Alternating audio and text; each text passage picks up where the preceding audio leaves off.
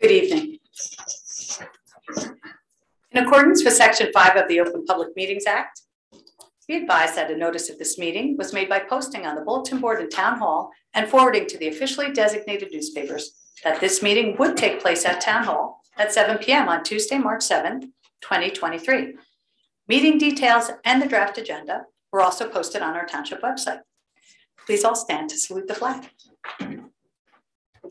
I pledge allegiance to the flag of the United States of America and to the republic for which it stands, one nation, under God, indivisible, with liberty and justice for all.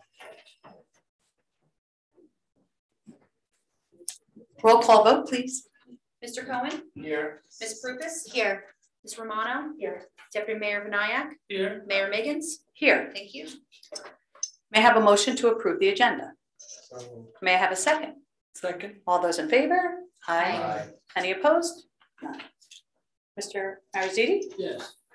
Thank you, Mayor. I wanted to revisit the issue of the approval of minutes. We talked about that in the past, and I held off on asking you to consider the approval of the minutes for the meetings at the end of the year. And the reason for that was because due to the replacement of 2 members of the council in the absence of someone else, we did not have a majority who were present as members of the Township Committee at that time. So I thought this was an easy question to resolve, did some research, found it's not. Consulted 40 municipal attorneys online. There were a variety of reactions. Nobody had a clear-cut definitive response. So I came up with a thought, and that is I asked if the newly elected committee persons were actually in attendance on those meeting nights, and they were. And so they have signed certifications. Annette Romano and Michael Cohen have signed certifications that indicate that they were at the entire portion of those meetings. And on that basis, it's my opinion that they may vote to approve those minutes. I ask also that the certifications that they each sign be placed in the minutes of this meeting. I have a question about that. Would that hold true then if they weren't there but watched, like in the future, if this were to ever happen, if they were to watch the TC meeting because it's recorded, could that hold true? That could hold true, and I was going there next. But that would require having, imposing a burden of sitting through a 2 or 3 hour video of the meeting. And so this is an easier way to do it. That could happen. But it's another avenue. Yes, we want to document that the entire meeting was watched and so on, but this is the easier way. Yeah. I always look for the easier answer. Mr. Marzino, I think that's what I did when I took over a little over 2 years ago. I joined planning board, and there were a few meetings that had gone in the planning board before I joined. Yes. For the case that continued to be on after I joined the board. So I had to go over those meetings. I went over those, I think 2 or 3 meetings, 3 hours each. I'm glad you mentioned that. There's a specific provision in municipal land use law that covers that situation. Okay. We're in a different meeting environment here, so I couldn't use that. I thought about it, talked about it, but came up with this instead. Thank you both for attending those meetings. So then we will just list them separately? Yes, I think you should list them separately. Okay. May I have a motion to approve the October 18th, 2022 Township Committee minutes? So moved. May I have a second? Second. All those in favor? Aye. Any abstentions? May I have a motion to approve the November 14th, 2022 Township Committee minutes? Still move. May I have a second? Second. All those in favor? Aye. Any I'm abstentions? abstaining. You're abstaining. Okay. Okay. May I have a motion to approve the December 6th, 2022 Township Committee minutes? So moved. May I have a second? Second. All those in favor? Aye. Any opposed? I abstain. And Sanjeev abstains. Okay. May I have a motion to approve the December 16th Township Committee minutes? So moved. May I have a second? Second. All those in favor? Aye. Any opposed? Any abstentions? May I have a motion to approve the December 20th, 2022 Township Committee minutes? So May I have a second? Second. All those in favor? Aye. Any opposed? Any abstentions? Abstaining. Tara abstains, okay. May I have a motion to approve the December 21st, 2022 Township Committee minutes? So moved. May I have a second? All those in favor? Aye. Aye. Any opposed? Any abstentions? A quick question. Sorry. Yep. But going back to the 16th. December? Yep. Yep. Annette moved it, but can you move it if you weren't there? Yes, I would say on the same basis that you can vote to approve. No, she didn't vote. She just Oh, moved I'm it sorry. instead of Sanjeev moving it. December 6th. December 16th. 16. Yeah, I mean, she was, December 16th. yeah. She was at that meeting.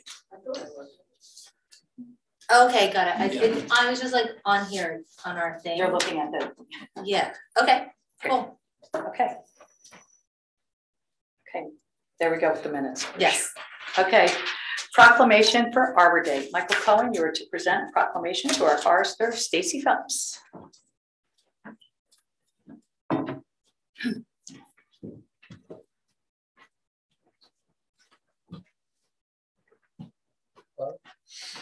So, proclamation, whereas in 1872, J. Sterling Morton proposed to the Nebraska Board of Agriculture that a special day be set aside for the planting of trees, and whereas trees reduce the erosion of our precious topsoil by wind and water, cut heating and cooling costs, moderate the temperature, clean the air, produce oxygen, and provide habitat for wildlife, and whereas trees are a renewable resource giving us paper, wood for our homes, fuel for our fires, and countless other wood products, and whereas trees in our city increase property values, enhance the economic vitality of business areas, and beautify our community, and whereas trees, wherever they are planted, are a source of joy and spiritual renewal, and whereas the Township of Millburn has been recognized as a Tree City USA by the National Arbor Day Foundation and desires to continue its tree planting practices, now therefore be it resolved that the Township Committee of the Township of Millburn in the County of Essex, State of New Jersey,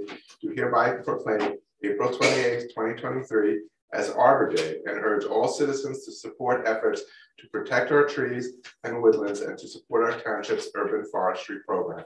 Signed by Maggie Miggins, Millburn Township Mayor.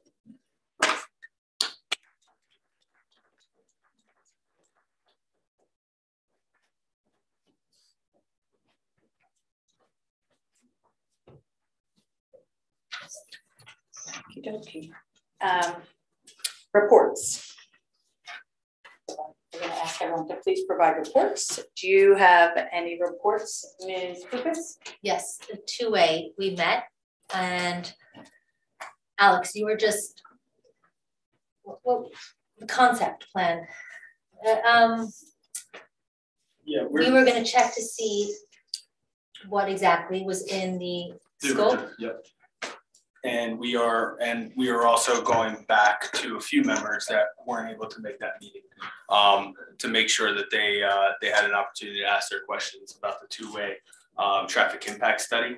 But the next step is to develop a base conceptual plan of the intersections, and then following that, come to the town committee and then public outreach. Right, and I think if we can set it up that the TC can even see it prior to Kyle Lara's coming in and explaining it, so everybody has some time to digest it before the public presentation. Yeah, we discussed about them, that concept plan was already approved by TC for them to do it last year. And they were going to make that concept plan and do the information session. And that's what we discussed, to actually have TC fill in before the information session happens. Right. So, So probably in the next, at the end of the month or in April.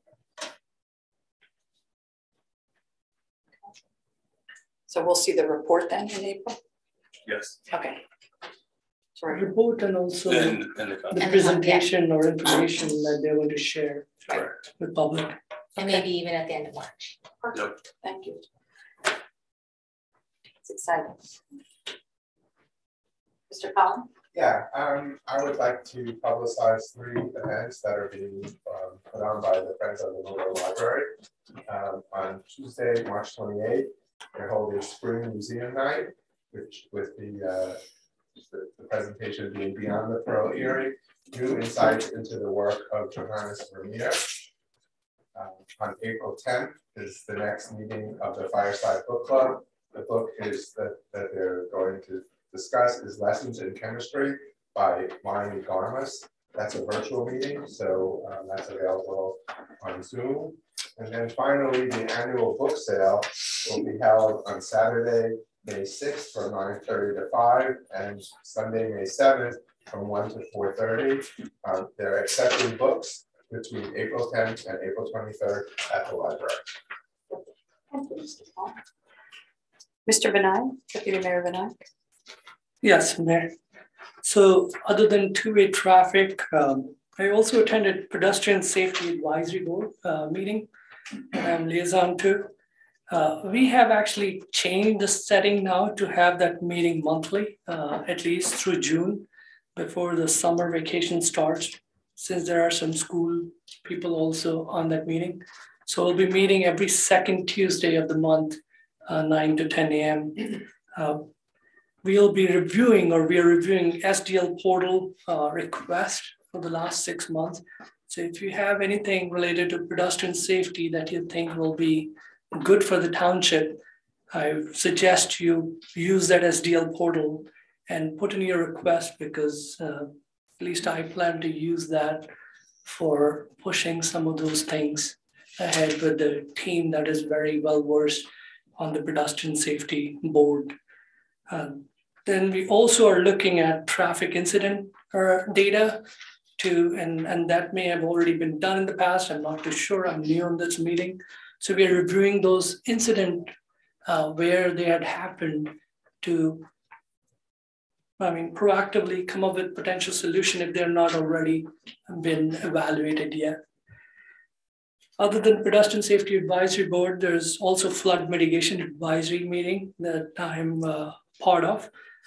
We had internal meeting last 2 weeks, and we have another one tomorrow. Next week, Wednesday, we have public session for, more than likely it'll be South Mountain and Wyoming, because they all are associated with East Branch. So more information about how the East Branch is flowing and what those potential solution could be, while hearing from the residents of those areas will be conducted in person next week. And you can see this on our website on the flood mitigation page. The dates are given. If you have any questions, please reach out to the administration. Last but not the least, I'm a part of finance subcommittee, and we discussed 2022 actuals and also 2023 budgets. We are probably one of the percentage-wise lower on the taxes in the state of New Jersey. There are about 600 towns. We're probably, I think our position is somewhere between 500 something on the percentage of the taxes. But in the entire state of New Jersey, I ran a report. Our population is about 22,000 people, and I ran from 19,000 to 25,000 population. Dollar-wise, our operating cost, our operation budget is the highest. There are about 40 towns in there. So we have a long way to go. So percentage-wise, it may look we are great. And in Essex County, we are the lowest on the percentage-wise.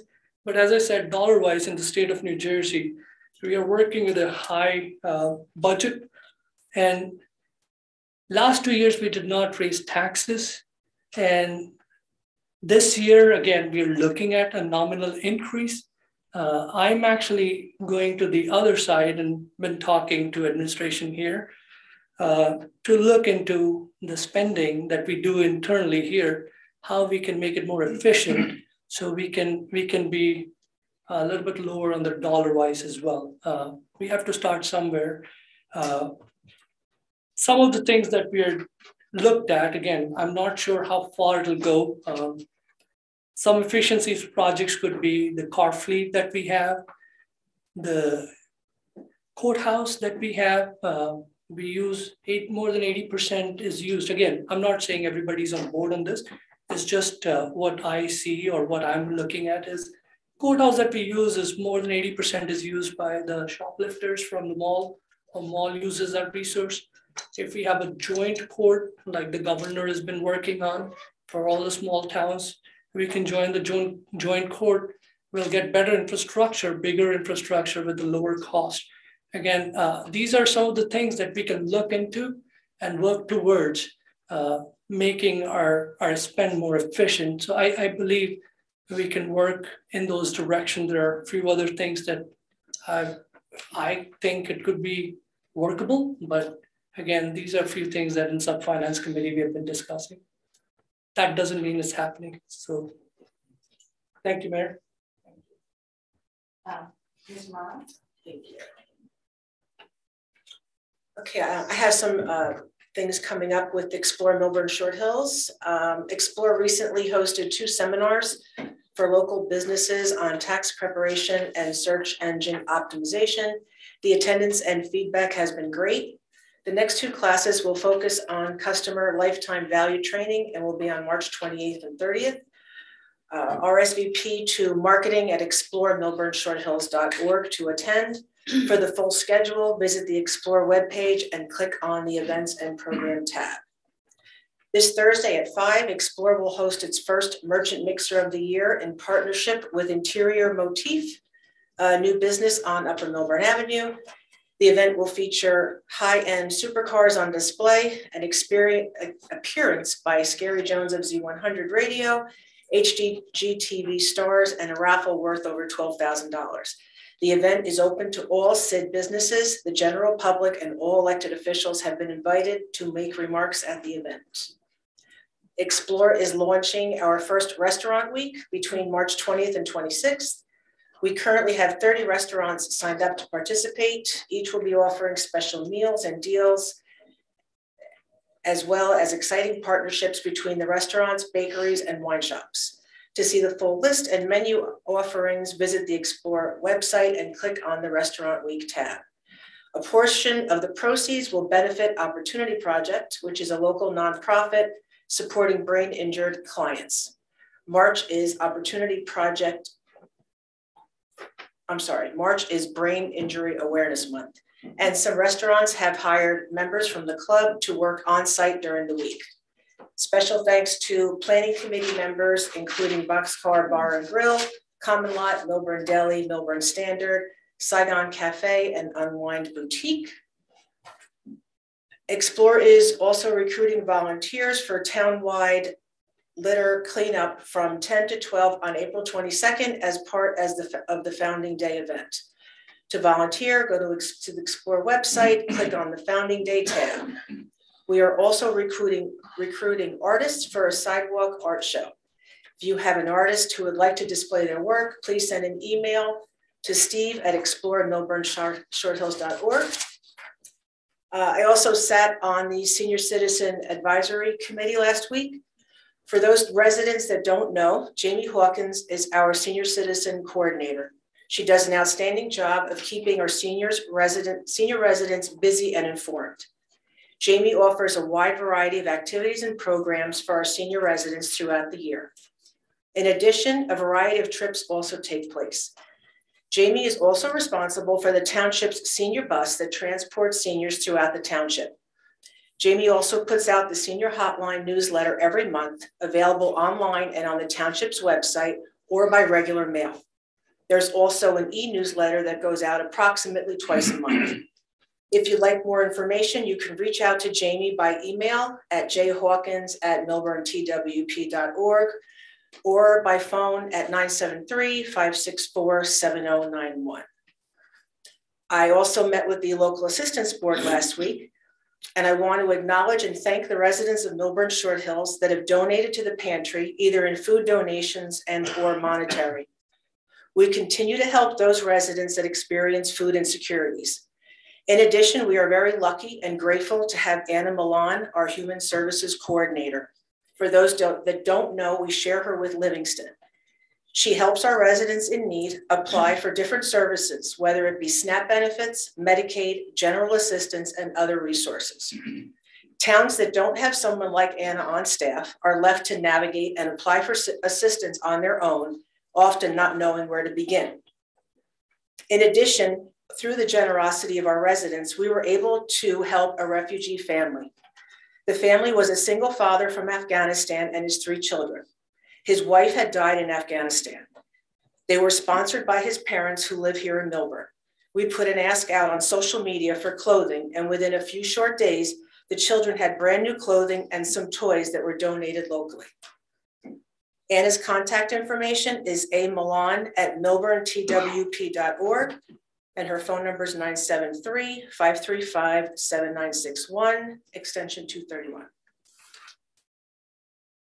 That's all I have. Thank you very much. Mr. McDonald, do you have any reports? Yes, Mayor, thank you.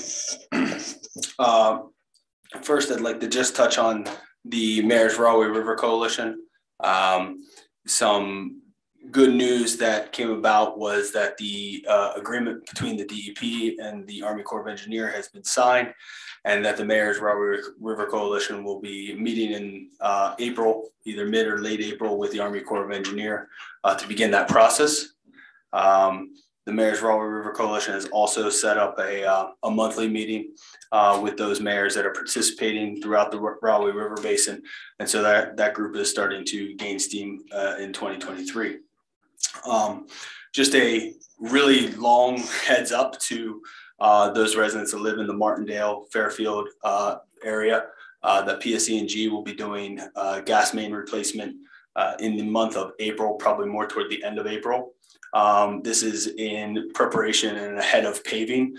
Part of our 2023 mill and pave is going to be Fairfield Drive. So as we usually do with these types of projects, we asked all of the utilities to look at those streets that we're going to be milling and paving and do their work ahead of time. Just a plug for the rec department.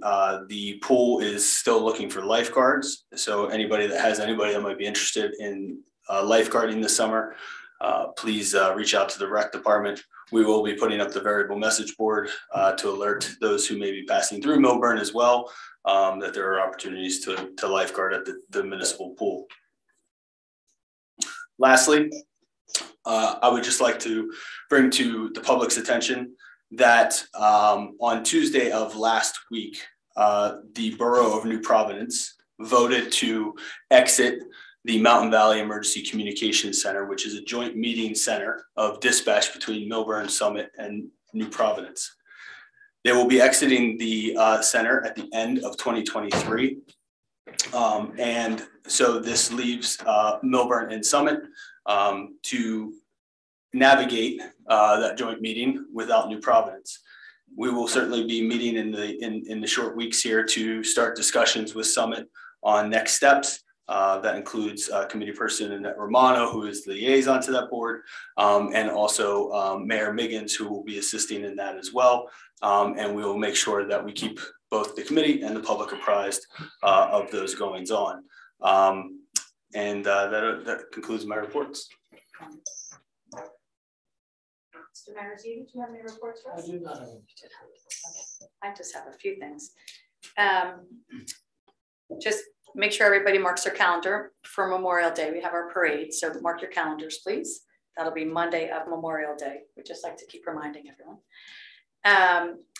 We will be meeting Mr. McDonald and myself will be meeting with Mayor Warren and the business administrator from the city of Orange within the next few weeks in terms of the flood mitigation committee. So we're excited about that.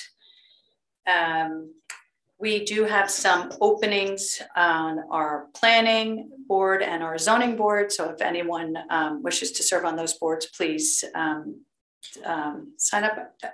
Where do we have them sign up, Christine, Ms. Gaddy? They visit our website, they can look up volunteer interest form, and there's a Google form, or they can contact the clerk's office for more information. Okay, so two very, very, well, all the boards are important, but these are very important boards, planning and zoning. Also, you know, we always have good news and the bad news. The great news was that in February, we didn't have one car theft. That was a beautiful thing. Unfortunately, we had some house thefts. So we have seen a recent uptick, and I guess it gets to be a cycle, doesn't it? And so what we're asking everyone in town to do, you're doing such a fabulous job taking your key fobs in your home and locking up your doors. But what we're seeing is there's two different thefts, as it were. One is where people are leaving their homes unlocked and people are just walking into their homes. And so we had many conversations with the police chief. So he's suggesting, and I agree with him, just to make sure that, you know, if you're going out, lock your doors, make sure your windows on your first floor are all locked. Also, we did have a break-in on a second floor window, which was most upsetting, but there's other agencies that are involved in that. So just so you know that. They also say consider a Ring doorbell camera at the back of your doors. If you have an alarm system, please activate it. You can also register it with the Millburn Police Department. Probably be best not to post on social media and when you're away, and let your neighbors know you'll be away. We do, Mr. McDonald, we see, and it's almost like they're checking our calendars, our social calendars here in our town. And so we see a rise in home robberies when we're away. So I know that's coming up in April, that we have another school break. So please, oh please, just make sure that you're locking everything up, and especially your the doors. That's a few of these last home burglaries, they just walked right into the person's home. The doors were left unlocked. So that is that. That's all for me. Okay. Oh, no, I apologize. The compliance hearing. The compliance hearing, the one snowstorm we get is the day we're supposed to have our compliance hearing with the courts. So the attorney, Mr. Cantor, has requested a date change for the date that had been set by the courts. We have no control over that, but it falls on Thursday. We have Passover, we have Holy Thursday. There's many things going on. So there's school breaks. So I know Mr. Cantor has requested a date change on the compliance hearing. As soon as we know that and we hear from the courts, you'll hear that from us as well. It'll go out on the mayor's message, and it'll also go out on our social media the minute we have the date. We just don't have it yet. Those are my reports.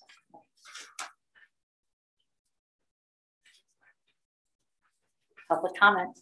No? Oh, I apologize. You're right. Mr. Jesse, I'm so sorry about that. You have a Millburn Township's SDL portal. You're going to give an overview? Thanks, Mr. Molman.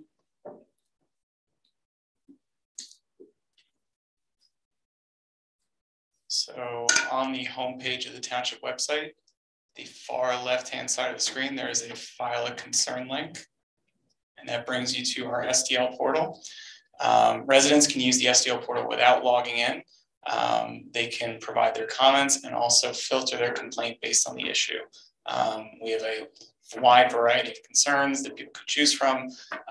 These concerns get routed directly to the department. So it's best that people just take a look and make sure they're sorting things correctly. And then residents are also updated as that complaint is moved from a reviewed and pending phase to complete. In addition, when you're on the SEO portal, if you choose to create a login, you can go to the maps link at the top of the page. And it includes a full map with a block and lot breakout of the township, as well as layers on the left-hand side for things like FEMA maps, zoning, and things of that nature. And that's the STL portal. Yeah, again, this is a good tool for residents to utilize. It helps us also keep things organized and be able to track complaints, track data, different things like that. Some of these various categories do fall in a general nature, and those will be routed to administration. Also, you know, most of these are turned around very quickly. There are some that do take a while. In particular, we've seen a lot of requests for streetlights.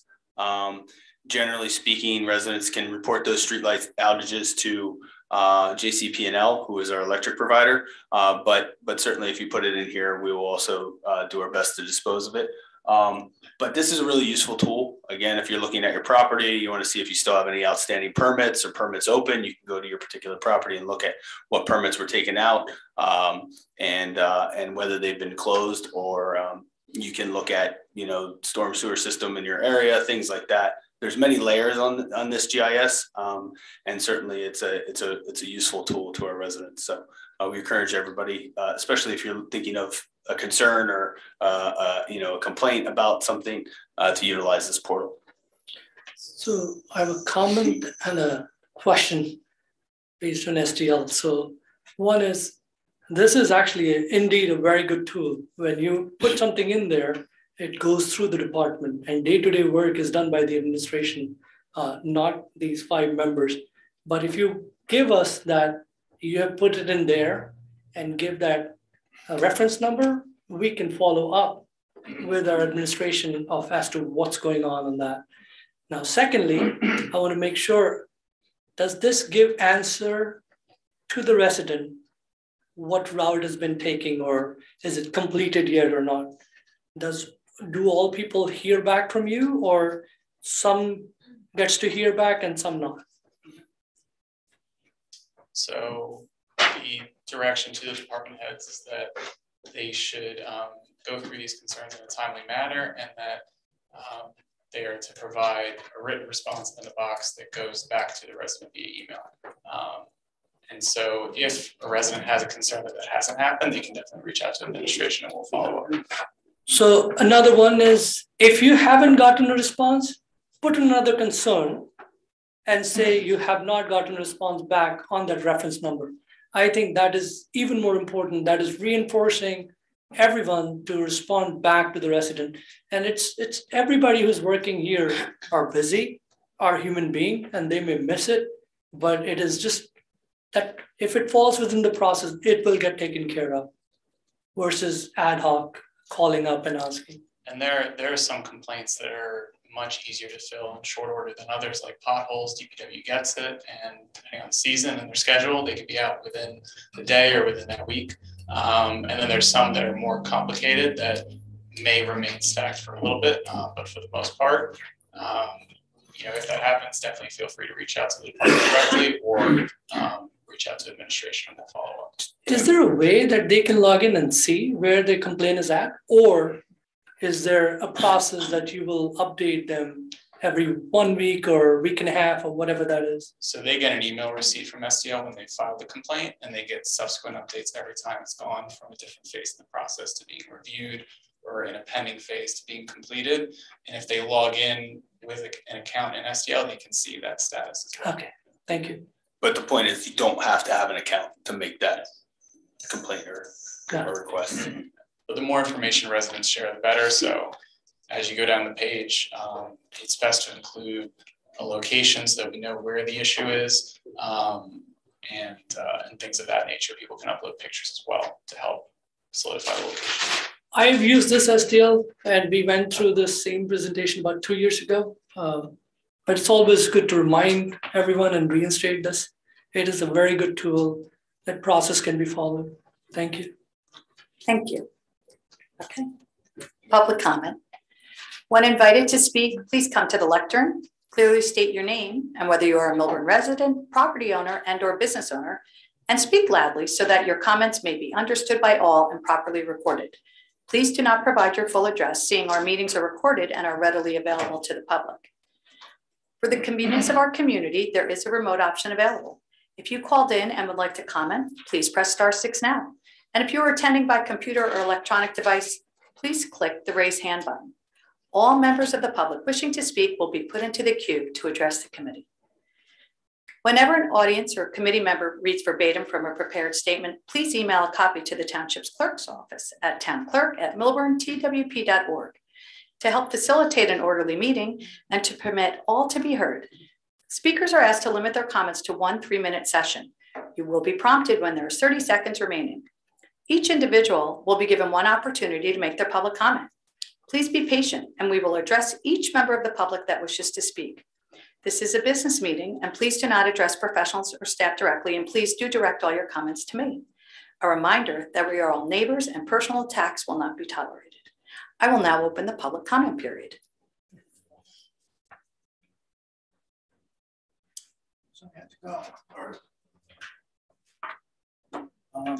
Good evening, my name is Jeffrey Feld.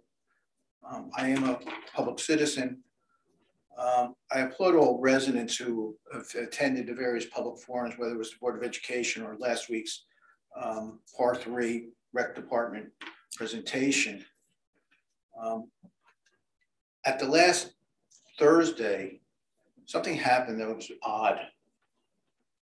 The Rec Commission's chairman, Nick Romano, publicly agreed with me. And there seemed to have been a backtracking by the administration as to the importance of civic participation.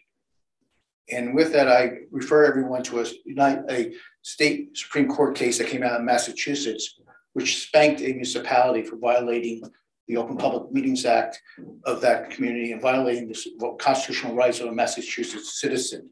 With that, I want to turn to the bill list. We're talking about financial savings. You might want to look at the monthly retainers payment that increased from $10,000 to $20,000 to municipal attorney, because when I make my OPA request, the time that's for the monies that go through the retainer, I can't determine how many hours have been spent. So there might be a windfall to our municipal attorney. Again, at the last meeting, I talked about why names and street addresses have been omitted regarding the tax appeals. And last time we heard about Daniel's Law. Daniel's Law does not apply to residents. It only applies to people that are in, right now, police enforcement or judges. And I think we're entitled for an explanation as to that. As to the memorandum of understanding with Essex County, I think last year we approved a similar type of resolution. I don't know if it's different or is it different areas, but it seems to be the same thing we did when we started the program, and I just like clarification.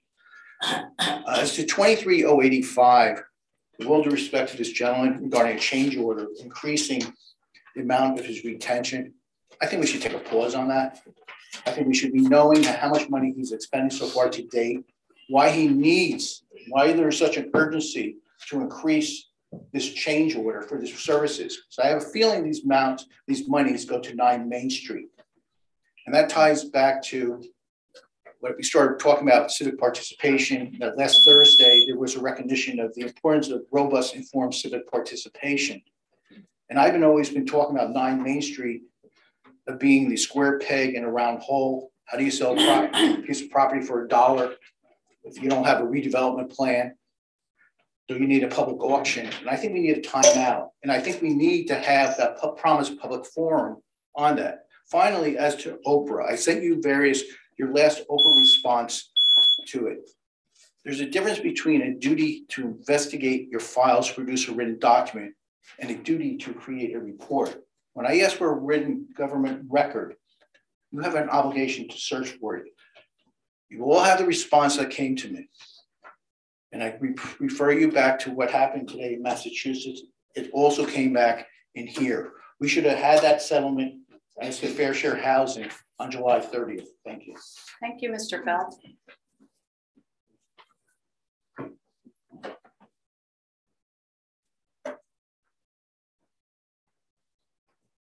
Good evening, Jay Morielli, resident and property owner. Kudos to the TC Rec Department and Mr. McDonald for giving residents a chance to speak on the issue of the sports fields in the Par 3 before committing thousands of dollars to perform a feasibility study. From the presentation and public comments, two things seem clear. One, there's a need for more fields as youth participation is at an all-time high.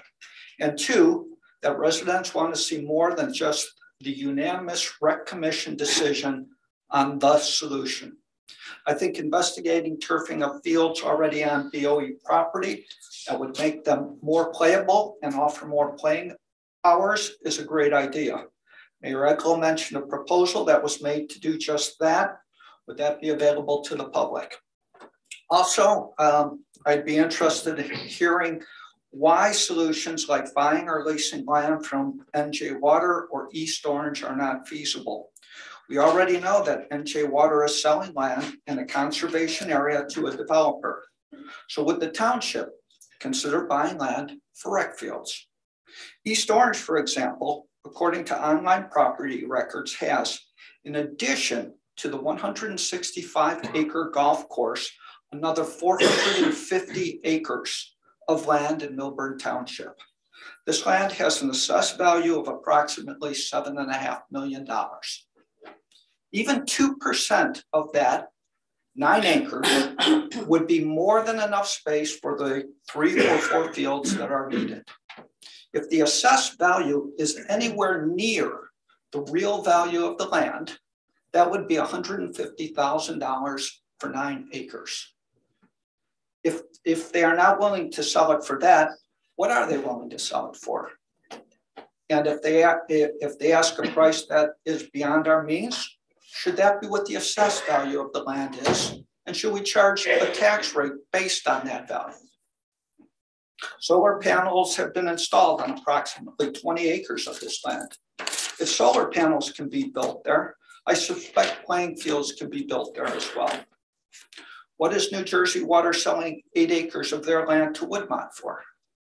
What was the assessed value there? Is it less than the 10 million proposed to replace the Par 3? In short, let's explore purchase or lease options for fields and continue to keep the public engaged. Oh, and kudos, Mr. Vinayak, for your comments on the taxes, because the tax rates are really irrelevant. It's what people pay. It's what the dollars are that pay and what we get for those dollars. I think nobody would have a complaint if we knew that we were paying more, but getting more. So equating what are we getting for the tax dollars that we pay, I think is really critical. Thank you. Thank you, Mr. Moriarty.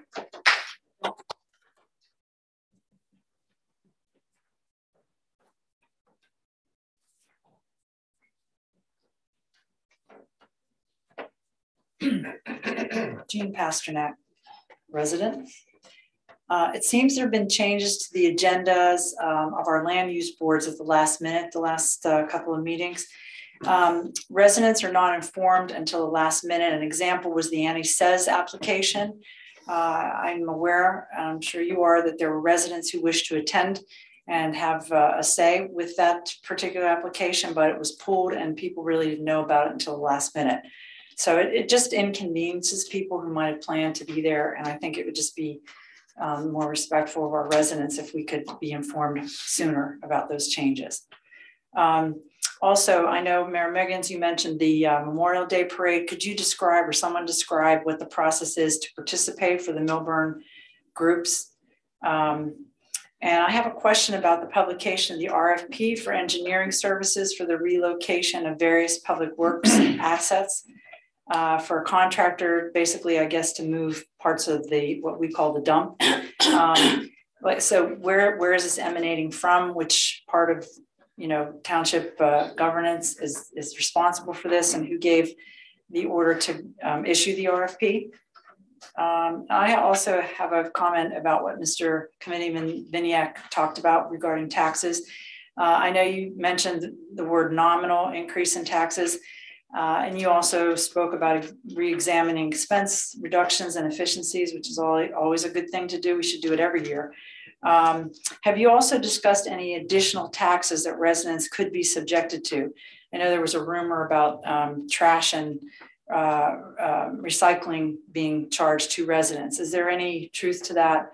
And I know in this body, there was some talk about an open air tax. So I just wondered if you had any comment about that. The other thing I'd like to add to what I guess Jeff said is if there hasn't yet been a fair share forum organized. I know, Alex, you said it was difficult because there are a lot of different people involved, professionals, but at this point, I mean, we've had a long time to get that together. You saw the turnout at the Par 3. We really want to have that as a public, as a public forum. It would really yield some, you heard these amazing, great ideas that came from our residents. I think we deserve to have that. And I'd just like to understand what's taking so long and could we get that together soon? I did attend the Par 3 forum. It was really, I thought, extremely effective in terms of what residents said and how they presented ideas. You heard more tonight from Jay. We're so lucky we have such really smart people living in this community. I would also like to add that I was a little bit surprised that it was pretty clear that this Par 3 proposal was the answer. But then I know Mr. McDonald, you made a pretty impassioned plea that it wasn't. And then Scott Redler said something, and he's, I think, a member of the commission, that this was sort of like a trial balloon to get the community activated. So I just think we are owed sort of a more direct answer as to what the plan was behind the scenes and, where are we going at this point? And it would be nice, since I think 4 of you were in attendance at that meeting, what your views are. Thank you. Thank you. Good evening. Christine Best. I'm a resident and a property owner. I just want to make a comment. I was sitting here thinking about everybody looks really tired, no offense, because you work really hard. And I just wanted to say thank you, even though I come up here and complain about 5G all the time. I do. Actually, you're all nice people. Okay, so I'm just going to go into my 5G thing. All right. So I did ask for an Oprah request because I wanted to read the contract for Hoplite Consulting, who is our township consultant for 5G installs. And I asked for all the records, correspondence, resolutions, contracts, written and presented to the township committee or employers in regards to 5G during all of 2020. And I listed out the committee members and, from Hoplite and any of its contractors. And the answer that I got 2 contracts. And so I was a little confused because one looks like it was partially executed in 2022 of November. And then another one that was executed in January. It had a resolution attached to it. It was a little wonky and sort of a quasi statement of work. So that was his contract. So, but the answer I got from the lovely lady, I forget her name, she's awesome, who works in the clerk's office. She said, kindly see attached resolutions. I require additional information regarding the presentation you are in search of. I require a date of when the presentation was shown. So if Mr. Lupo gave you any type of presentation on, further information besides what's actually in his SOW and contract, I'd really like to see it. But she said that I have to have a specific subject, a date and time. I can't, if you get a presentation from somebody or there's conversations between Maggie or Miss Megan's, I'm really working on that, sorry. I can't pick the date that you had a random conversation or presentation from somebody. How would I know that? So I don't like this elusive process on Oprah. I'm just calling it the township on it. I do want to point out something that really concerns me. I went and did a little research. I'm not, and I looked at the chief technology officer at Hoplite Communications on LinkedIn, and he has like no contacts, followers, or anything, or a picture. So I hope you guys really research these people because it kind of concerns me as to their skill set in terms of like making out these decisions. Peter Lupo also has multiple profiles. So on LinkedIn, he has a profile as attorney at Wireless Network Consulting Group. I don't know if that's a defunct business of his. Again, no contacts, really, maybe 1 or 2 contacts, 2 followers, no image, etc. No resume. I find that a little strange. I'll move these for you guys. He also has another LinkedIn page. It says Colonel at United States Army Reserve. And then his experience as attorney at the law office of Peter J. Lupo and Lieutenant Colonel. Nothing about Hoplite Consulting. So when I searched for Hoplite Consulting or communications on LinkedIn, I couldn't find anything. He does have a website, and he also has a website for his attorney business. Okay, his attorney business has different practices. I'm sorry, I get nervous when I have to rush because I really like to share everything that I have with you. But he talks about primarily real estate law that he does and some telecommunications work, but he talks about having 15 years experience. And really, when he talks on his Hoplite, so when he shifts over to his Hoplite Consulting webpage, he says he has 15 years experience in industry. I really can't see, you know, I'd like to see his resume from you guys if you'd share that with me, because I don't really think he's qualified to talk about anything that's science-based or safety-based. And I just wanted to, if you will allow me, if you won't, I totally understand. I do want to say, I think you should review his website in full, because it's very clear to me that he is pro industry, okay? All you have to do is read what his statements are, okay? I did want to just quickly, I'd like to actually be helpful. I write a lot of contracts for different businesses that are actually safe. And one of the things that concern me, and I'm sorry about this, is that, you know, he doesn't have a statement of work with any deliverables in his contract. He just has sort of these projects that he's going to do with estimates of his hourly work, but there's no deliverable deadlines.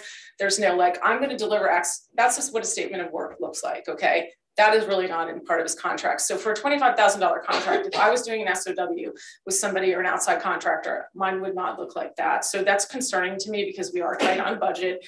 As Sanjeev has talked about, Mr. Vinayak has talked about multiple times. You guys didn't do a competitive bid. It states it in the contract.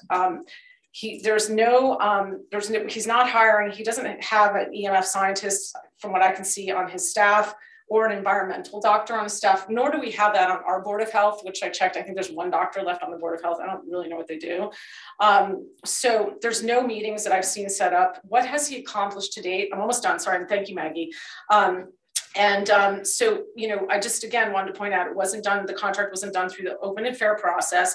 And he does continually discuss safety throughout his whole presentation, but does not present who he's going to have that on his staff to look at safety and what his skill set is. So it's very unclear to me.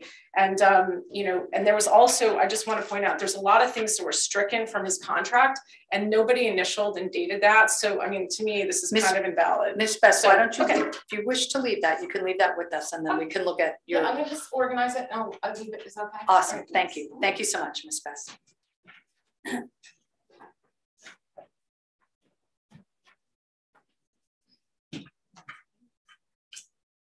Good evening, Jerry Kong. I'm a resident. I don't have much to say today, so I can take a breather and talk a little slower than I normally talk.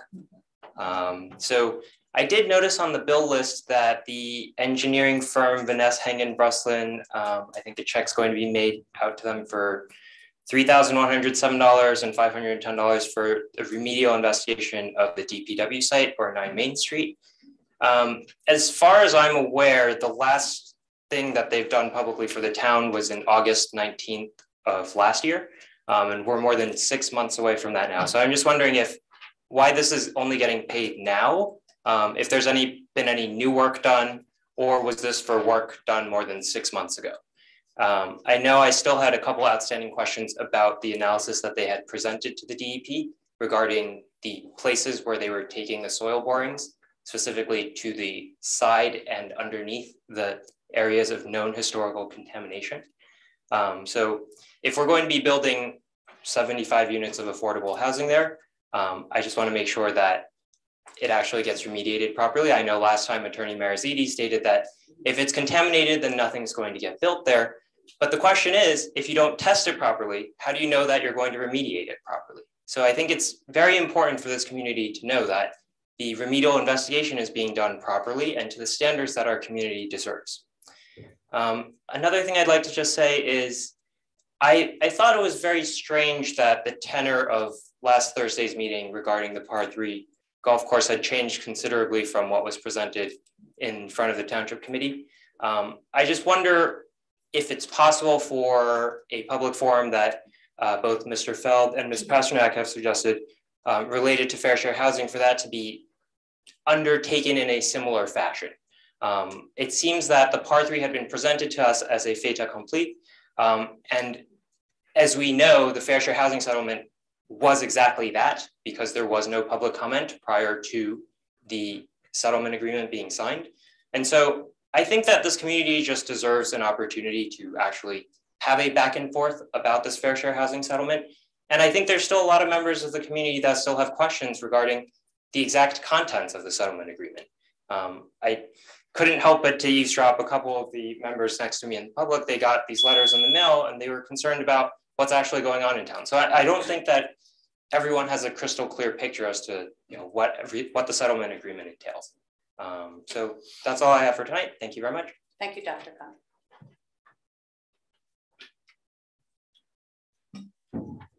Hi, my name is Frank Sacamandi and I'm a resident. So this is a question that I think Attorney Mariziti can probably answer best. So at the last meeting, I addressed the mayor by her first name. She had what I would describe as a hissy fit when I did that. And I wanted to know, is there any law or ordinance that requires residents to address the mayor by her preferred name? Because if not, then Maggie, I think you'll have to get used to people calling you Maggie. Thank you. If you're my friend and we have a nice relationship, of course you may use my first name if I give you permission. But this is a business meeting, Mr. Sacamandi IV. And so, since it is a business meeting, we respect each other in this business meeting. So Ms. Miggins is perfectly fine if you don't wish to call me Mayor Miggins. You may call me Ms. Miggins. We just wouldn't want the world thinking that we had a good relationship. Thank you. I'm asking about the law, not. We are running a business meeting, Mr. Sacamandi IV. I'll say it again. We're running a business meeting. Thank you.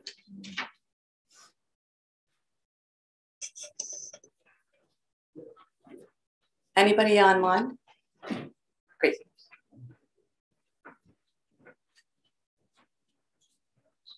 Oh, just 1 minute, do you mind? We just have one person online and then, sir, no, stay right there, please.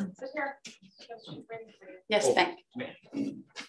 Someone coming on, Jess? Mr.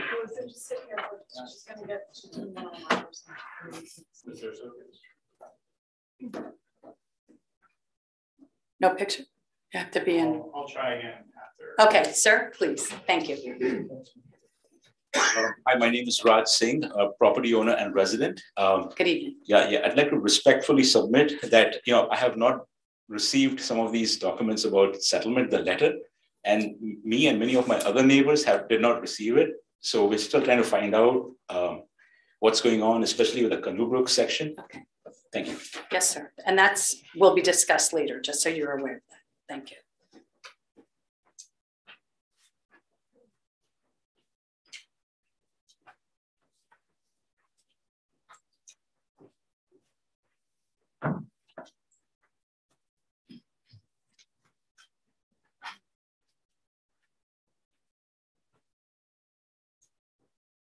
Good evening. Did I get you? Ms. Urso, could you please put your video on, please? Sure, this whole thing process has changed. I'm sorry, hold on a second. That's okay. It does say like panelists or attendees, doesn't say unmute anymore. Okay, hi gang. Hello, Ms. Urso. Good evening. Good evening, thank you so much. So I didn't hear anything in some of the reports, so I have a few comments and questions. I'm a property owner, business owner. So I have to ask, what is the status regarding the commercial solid waste change in collection? And will the effective date still remain June 1, 2023? And will the commercial property owners be entitled to a reduction in property taxes for a service that no longer will be provided? What is the township's position on the New Jersey state newly required requirement regarding insurance registration? And what is the process? And will there be, once again, one more fee? Regarding pedestrian safety, I would invite the deputy mayor to visit lot 14. When will the township hold the next public forum regarding the parking lot 14 and following up on some of the questions and concerns?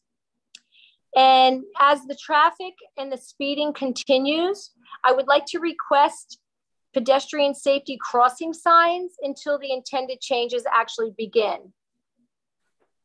On Thursday, March 2nd, 2023, I sent an email to the township department heads regarding the SID tax assessments and asking and requesting to be, the assessments be deposited into the trust accounts held by the municipal attorney or the SID attorney while we are pending a response for the validity of the 5 expanded appointed board.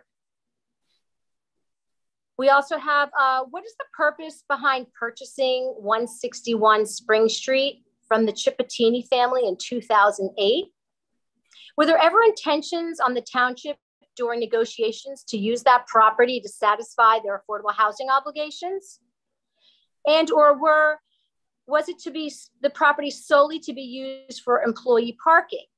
Wouldn't it be more advantageous to better utilize a $3 million investment and have employees park at the underutilized parking garage on Essex? And lastly, I'd like to say strange things seem to be happening in Millburn. I've recently received a notice for an outstanding water bill for 5 years. This notice stated a disconnection for non-payment, but in actuality, bills were never received. After many phone calls, apparently there's been some confusion that there is no separation between Millburn and Short Hills. How is the township identified with the New Jersey American Water Company? And is there a distinction between Millburn and Short Hills? Have a wonderful evening and thank you for your time. Thank you, Ms. Urso. I will now close the public comment period. At this time, our professionals and committee members may directly answer any questions made by the public. Please only directly answer questions that you may wish to comment on and do not request that other members or professionals. A reminder, it's not a time for dialogue or debate. If any of the members of the public wish to, they can contact the township or the township committee members anytime outside of our business meetings. Mr. McDonald, I will now start with you. Do you have anything you wish to address from public comment? Yes. I'd just like to address the RFP regarding the movement of the DPW. This RFP is not for construction, but this is for a firm to look at what is necessary for us to do at JFK, given the organic material that is there, and if we need to put down pavement, as well as any permits that are required, and with regard to DEP or any other agencies. So as everyone is aware, and we have talked about many times, that there is a portion of DPW that will need to move. Part of that solution that has been discussed in the public was a move to the JFK site. So my office has authorized that RFP because we need to do the work. Certainly until otherwise directed, we will continue to work toward those things that need to be completed. So that is the reason for that RFP. The question that Ms. Best had regarding, and I'm just going to speak to open and fair process. Mr. Lupo's contract at the end of last year was a bifurcated, was a short contract as a result of coming into the 2023 year and wanting to make sure the contract was for a year. The fair and open process, that is not necessarily there's a multitude of processes when it comes to RFPs. One is fair and open, one is non-fair and open. And so this followed the non-fair and open process. Just as far as where Mr. Lupo came from, this is a little bit of a niche market when it comes to assisting municipalities, when it comes to land use with wireless technology. And I reached out to multiple municipalities who utilize Mr. Lupo as their consultant on this. Every single one of them has been extremely happy with his work. Mr. Lupo is currently working on ordinances with regard to 4G and 5G technology to help further protect the township's right-of-ways. So that is the issue with Mr. Lupo. To Dr. Kung's comment about VHB, that is a very old bill. So that is not any additional work that was completed.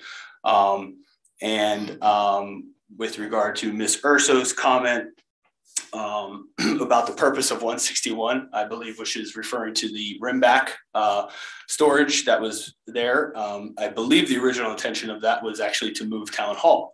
So and as you recall, back in 2008, there was redevelopment discussions and redevelopment plans and things like that. So, you know, again, it is not for me to decide whether it's better utilized than employee parking, but I would struggle to ask my employees to necessarily walk from the parking deck each day. However, if that's the solution, that's the solution if something else is built there. But for now, it is being utilized in that way. Those are all the comments I have. Thank you, Mr. McDonald. Deputy Mayor Benayev, do you have any comments for us, sir? Yes, there are a few I would like to also answer them or try to answer them. There was a comment being made, or a comment was made about attorney retainer, 20K. That actually started last year, the whole of last year, as far as I know. It was in 2021, we have looked into how we can reduce our attorney bills. And 10K retainer or whatever that lower retainer was, it did not cover a lot of things, and the hourly was going above, way above that retainer, or hourly was on top of that retainer. We actually clubbed a lot of things that you asked for Oprah or other, there were a lot of things that we actually bundled up and made that retainer as 20K per month. That's why we have been doing better on our legal bills. So 20K is just on that retainer. That does not include any of the cases that our attorney goes in the court for us.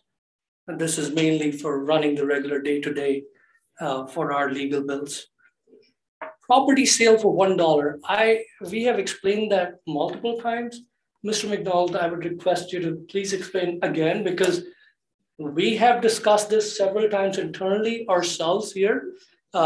This affordable housing, and there was a comment made again, something in Massachusetts was kind of telling the township what they have done.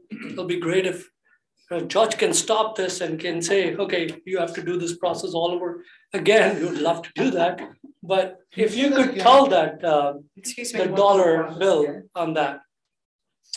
Well, certainly I can, and I think that also this will come up under resolution 085 when we speak about the redevelopment process with regard to 11 Main Street. And the reason for for Topology's separate proposal, which by extension acts as a change order to their contract, but it is a separate proposal for this particular work. The sale of the property for $1 is if the township followed and certainly Mr. Mariziti can discuss this further, but is for a different process than redevelopment.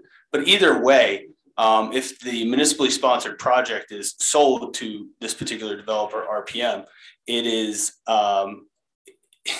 just whatever that price is. If it's $1 million or $2 million, it's just more money that will be needed from the municipality to finance any sort of gap, or from any sort of funding source, whether it's 4% low-income housing tax credits, Aspire, whatever it might be.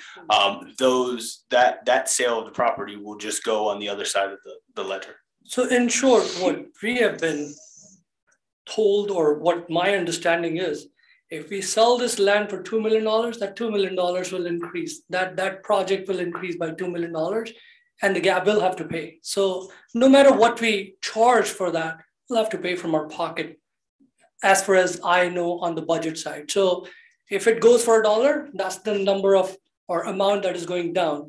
And I appreciate all the people in the room, what knowledge they come from or what they have. I would request of not underestimating what people on this other side do. I mean, another comment I heard was trash tax. I'm not aware of what you're talking about. Maybe you know. Okay. I know that our trash bill has gone double last year from $1 million to $2 million. And we have incorporated that within our services. That is something our township gives and provides to the residents.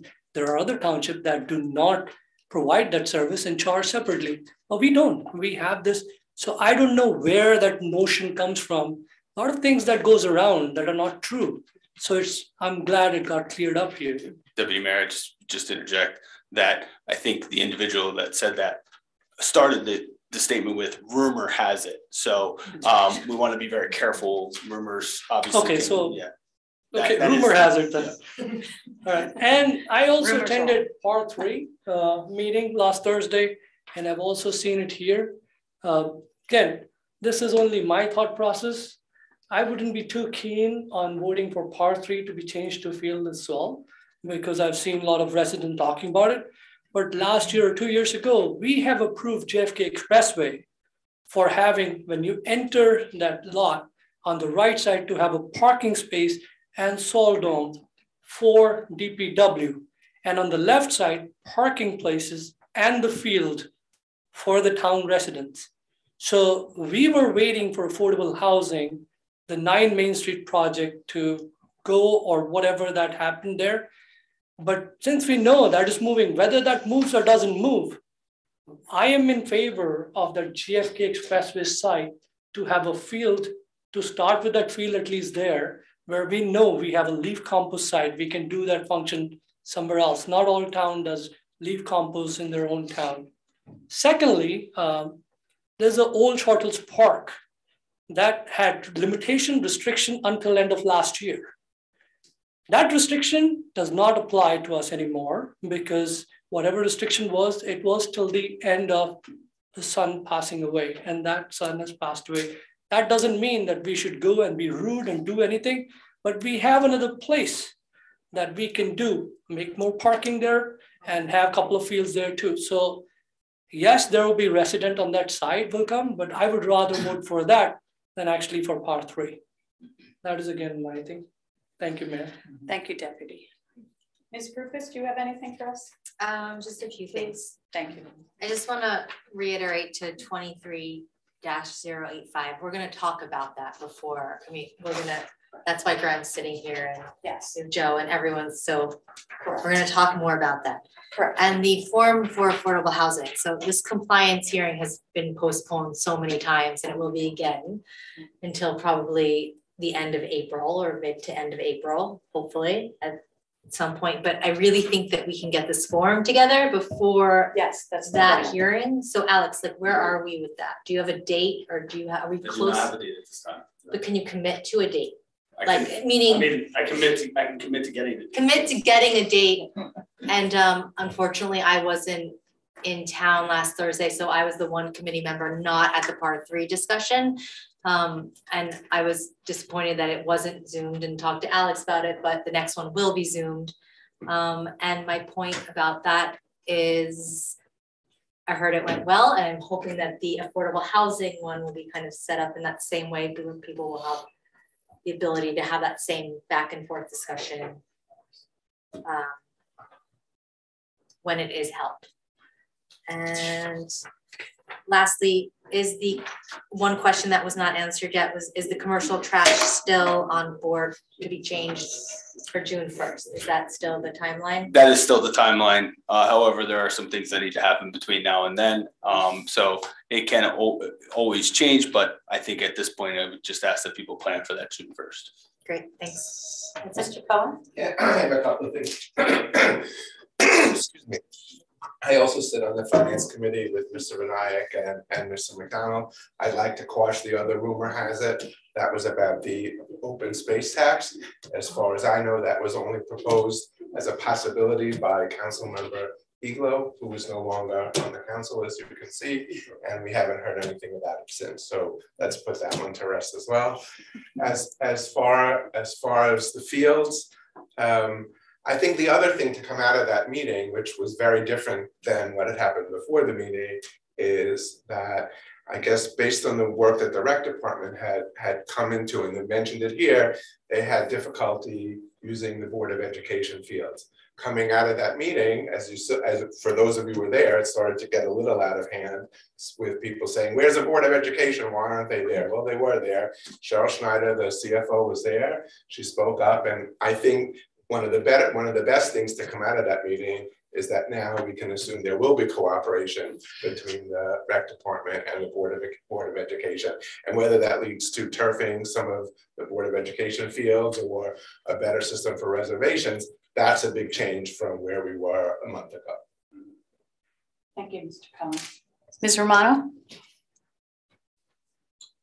I was gonna bring it up in old business, but I also was very encouraged by all the community involvement following the discussion last week.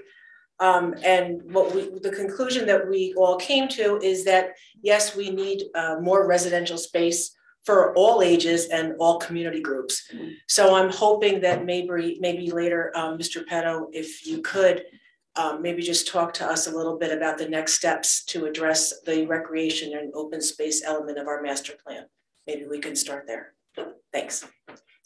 Mr. Marizzi. Yes, Mayor, I do have a few things to talk about. I'll start with the issue of the, as it's been referred to as the dollar payment. And there's two aspects to that. One is the one that Committeeman Vinayak mentioned, having to do with the financial impact on the township if there's more paid for the property than a nominal amount.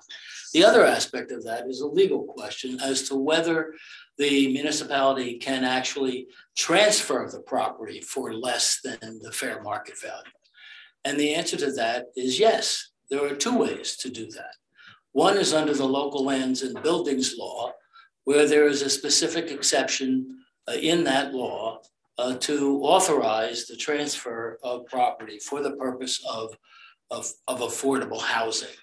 And in words other than affordable housing. The other way to do it is by way of use of the redevelopment process. And that is the way that we're looking at now. That's going to be the subject of the further discussion about the proposal from Topology to prepare a redevelopment plan that would enable the utilization of the redevelopment process. The redevelopment process is one that provides a benefit to the township because it provides more financing tools that can make the financing of the project less burdensome on the municipality. So that is an option that has been considered and will be voted on later this evening. I want to mention something about Daniel's Law. Daniel's Law does specifically relate to law enforcement and members of the judiciary. It has created a great deal of confusion among many people who are obligated to administer it because of the need to figure out who exactly is in law enforcement in a particular municipality or in a particular residence. Many attorneys have been trying to figure out how to deal with this. For example, with respect to the list that comes from the tax assessor when there's an application that requires that there be a list of property owners within 200 feet of a property.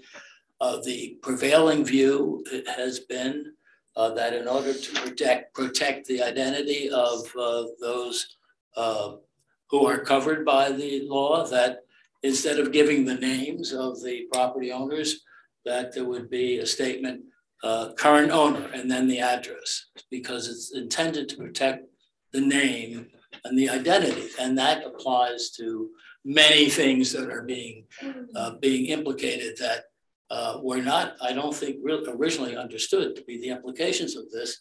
And it flows in many ways on the obligation of the municipality to adhere to the proper administration of that law.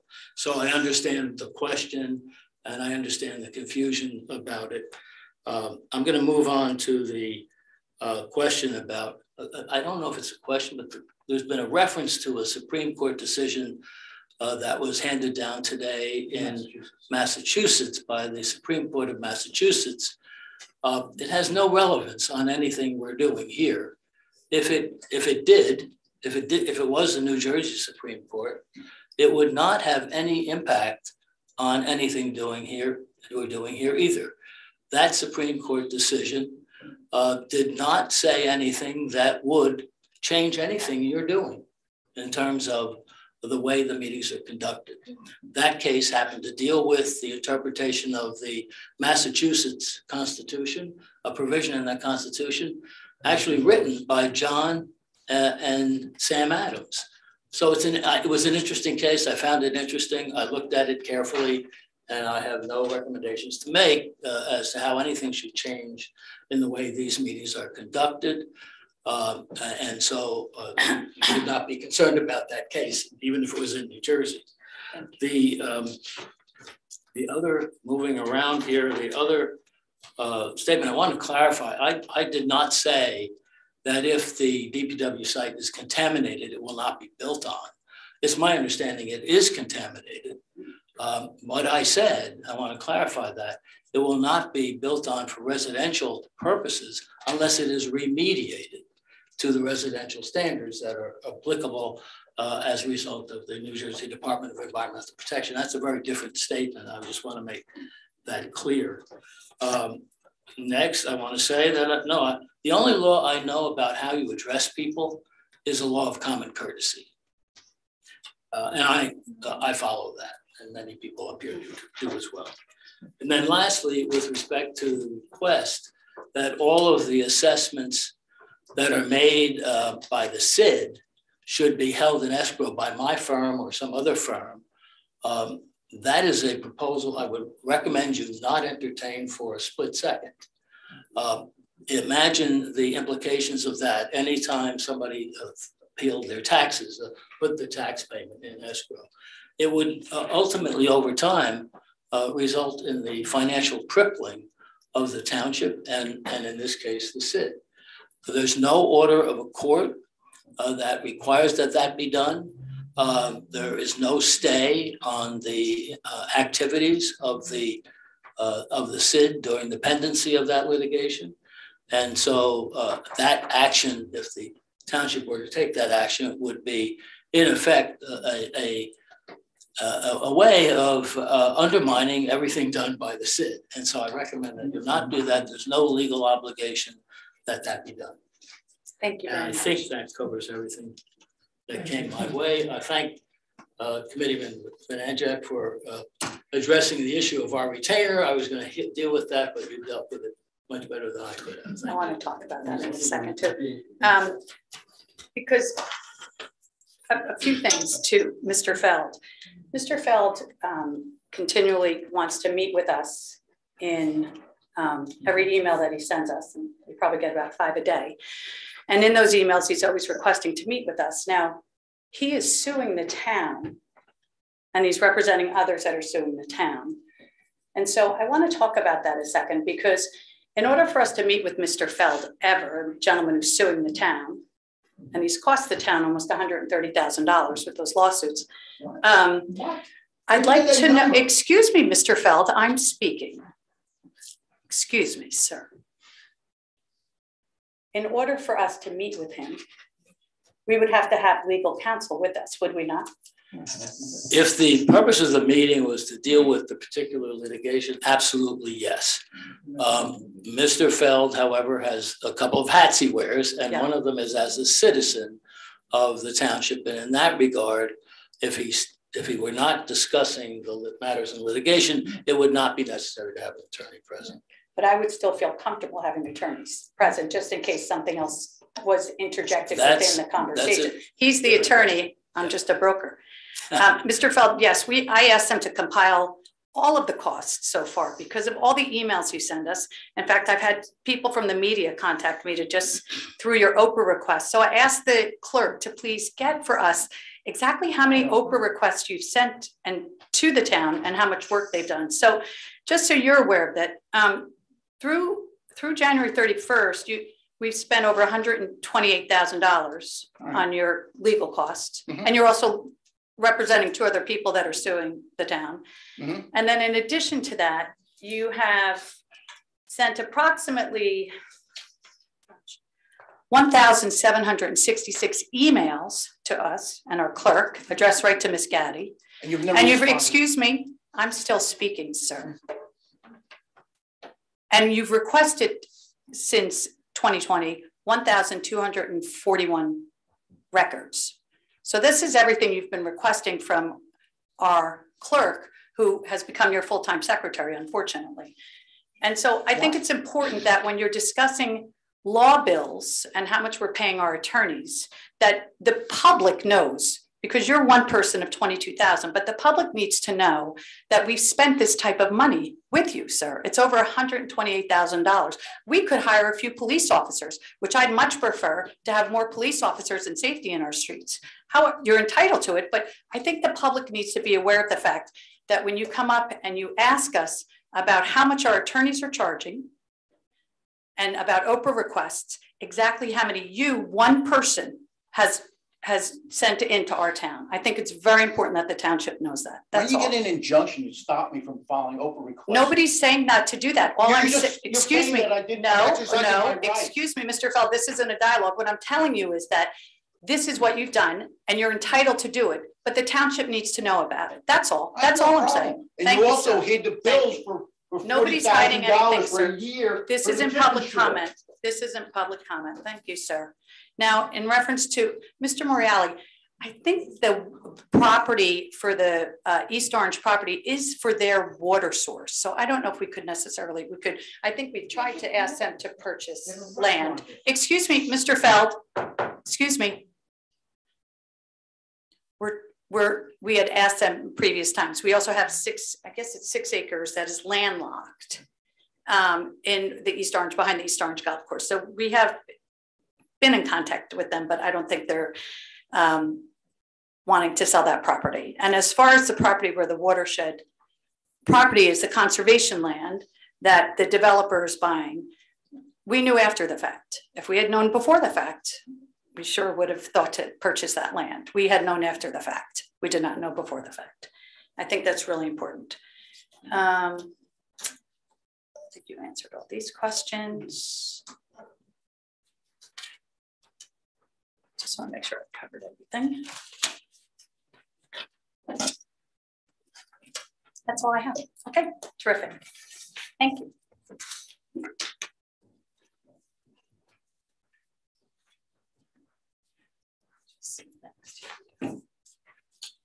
Consent agenda resolutions. Township Committee will now consider consent agenda resolutions. Are there any comments from the committee in regards to any items listed on the consent agenda? I have a question about 23-081. Alex, can you just explain that, please? Yes, the Recreation Department is looking at improvements to the Bauer Community Center, in particular the assembly room. And so this is a contract for the architect that would be assisting in that. This has all been part of their capital requests over last year. Got it. Thank you. Is that, what does that, any renovation have to be approved by the TC? Or how does that? Yeah, well, it has, yes. I think also this is just sort of the design phase. Does the design have to be approved by the TC? I think that would be great. So I was on the rec commission last year when this came through. We had approved the renovation, not renovation, we had approved some work in the power center where the walls will become softer so they can actually play basketball there. And they could also use that for multi-sports inside. So today it's hard surface or hard, and that is what I thought it was going to be. Now, if they're using someone to do the analysis before they really do the work, is probably that's what it is. Or is there something else, Mr. Well, I think there is also some structural work that would need to be done to make it available for basketball as well. Okay. Yeah. But it's not necessarily an aesthetic change or design, but certainly is something that would be before the Township Committee, not only from a design perspective, but also an authorization to go out the bid. So this is just for the plans? Correct. Got it, thanks. Any other comments? May I have a motion to approve resolution 23-076 through resolution 23-084, which are listed on the consent agenda? So moved. May I have a second? Roll call vote, please. Mr. Cohen? Yes. Ms. Rufus? Yes. Ms. Romano? Yes. Deputy Mayor Hanaya? Yes. Mayor Miggins? Yes. Thank you. Resolution 23-085 Authorize amendment to the professional service agreement for redevelopment plan and process with Township Planner Topology. Are there any comments from the committee in regards to resolution 23-085, which was also listed on the last agenda? Graham, do you want? Yeah, maybe Graham can explain a little bit. Mr. Petta, thank you. Good evening. Good evening. Yeah. Good evening, Mayor Megan. Measures of the. There we go. There you go. Okay, members of the Township Committee, Graham Petto, Principal of Topology, here as the Township Planner this evening. The proposal before you as part of the resolution package is to prepare a redevelopment plan, as Mr. Marizidi alluded to during his comments following public comment. The proposal that we're seeking to do is to prepare a redevelopment plan for the property at 9 Main Street to support the township in evaluating its financial options as it moves forward with development of the 75-unit 100% affordable housing project. For the benefit of the committee, the redevelopment process avails the township greater site control with respect to design. This has more impact and more effectuation of land use controls than a regular zoning or rezoning of a property. Through a redevelopment process, you can have greater ability to stipulate design, material finishes, streetscaping, and other types of features and improvements related as such. So the proposal for you this evening is to prepare that redevelopment plan for your behalf as you move forward.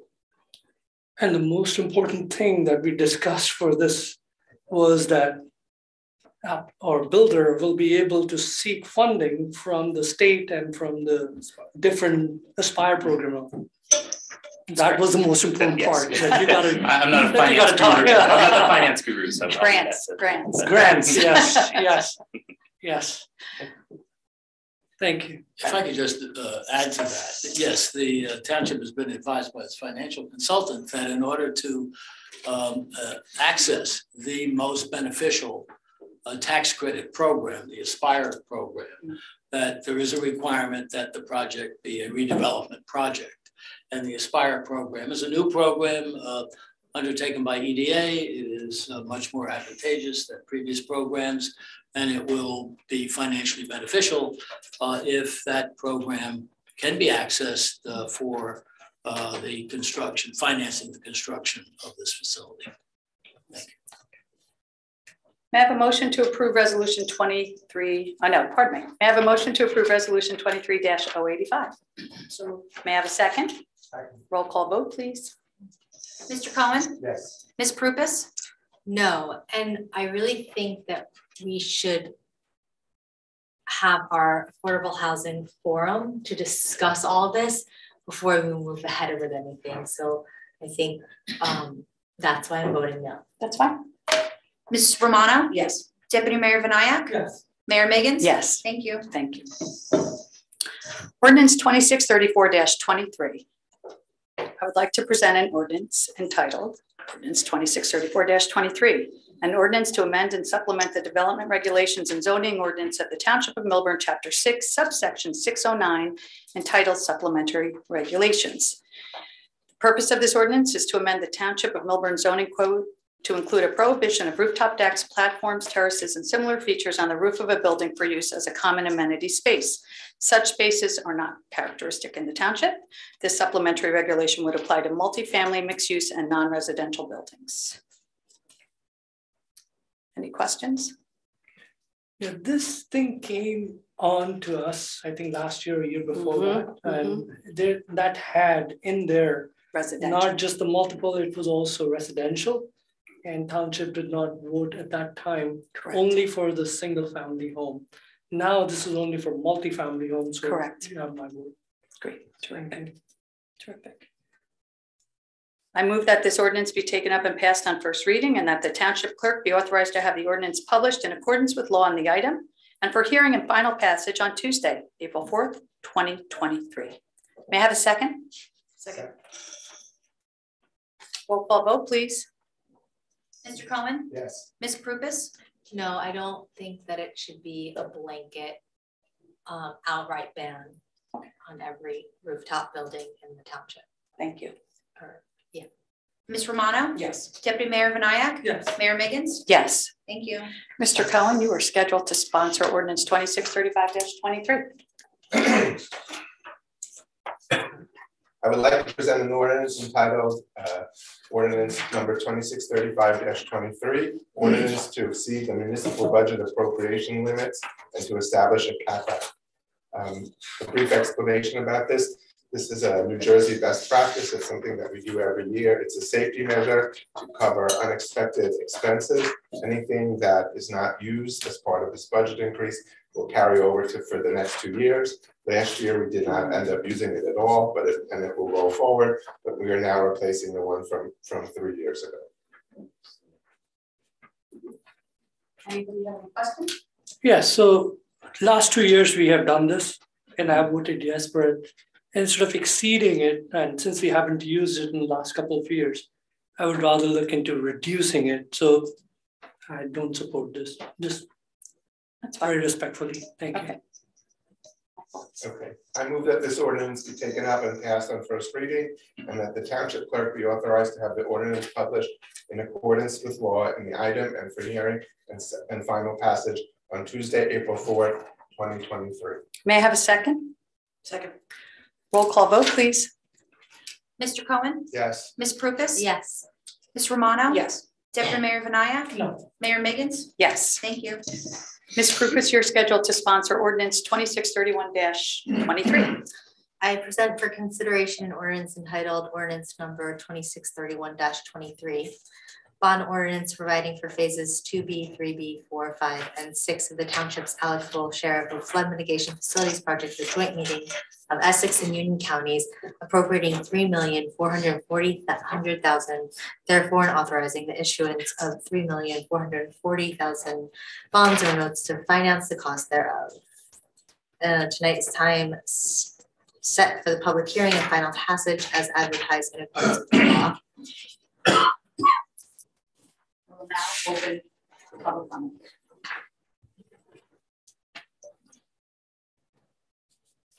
I move that this public hearing be closed and the ordinance be adopted on final reading, and the township clerk be directed to publish the ordinance by title as passed on final reading in accordance with the law.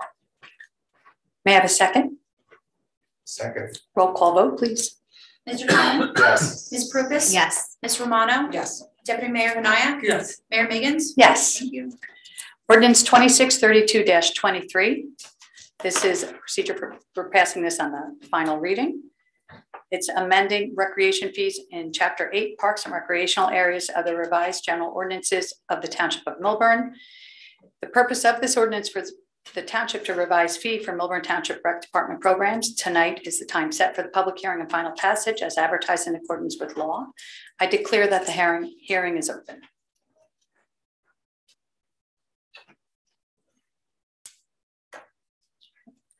I move that this public hearing be closed and the ordinance be adopted on final reading, and that the township clerk be directed to publish the ordinance by title as passed on final reading in accordance with the law. May I have a second? Second. Roll call vote, please. Mr. Cohen? Yes. Ms. Prupus? Yes. Ms. Romano? Yes. Deputy Mayor Vanayak? Yes. Mayor Miggins? Yes. Thank you. On the next matter, I will be recusing myself and turning over the meeting to Deputy Mayor Vanayak to chair in reference to the Canoe Brook overlay zone ordinance. But I want to make something clear. And it's only because I've been receiving calls and texts and emails about some confusion with the overlay zone. And then there's a group that has a change.org going about Save the Canoe Brook Reservoir. So those are two different things. And I don't think most people understand that. So I want to be clear that the Save the Canoe Brook Reservoir has to do with the watershed property that's next to the water company that is conservation land that is being sold maybe to Woodmont Properties. That's totally different than the overlay zone for the Canoe Brook Country Club.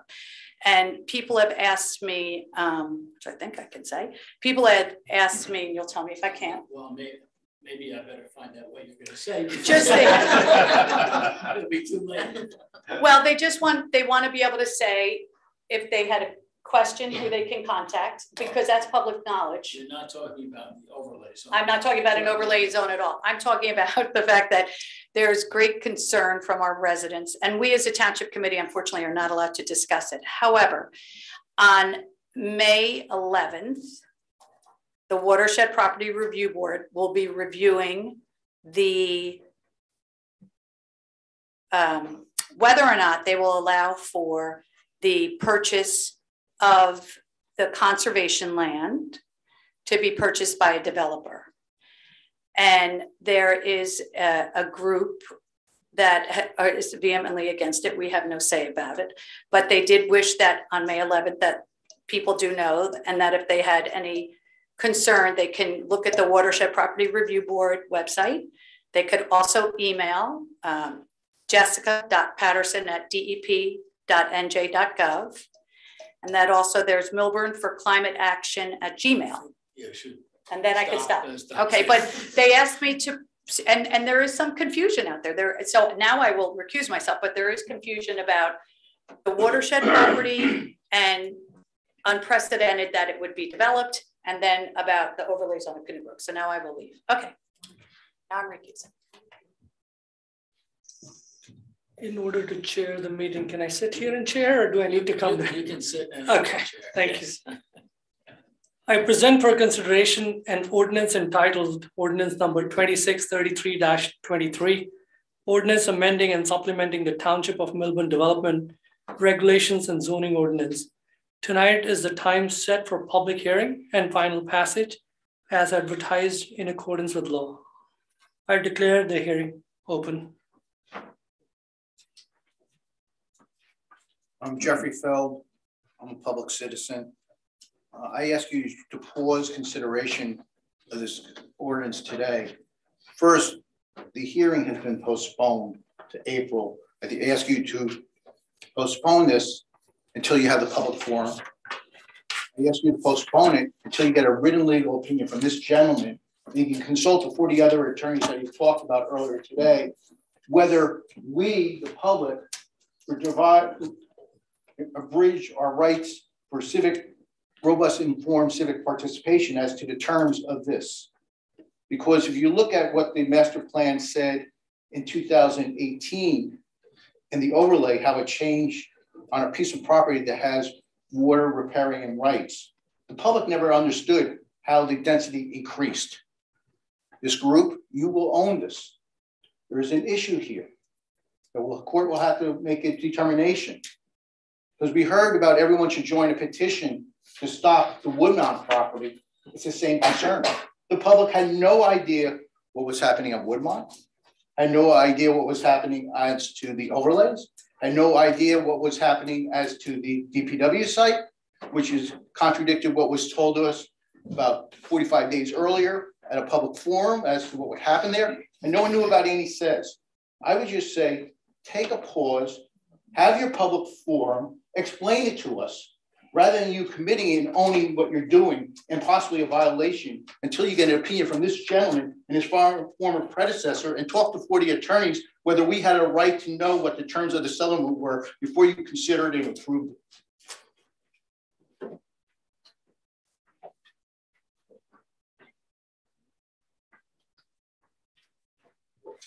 I'd like to agree with what Mr. Feld just said. I'm not an attorney. I don't know every corner of the law. I'm a resident of this township for 27 years.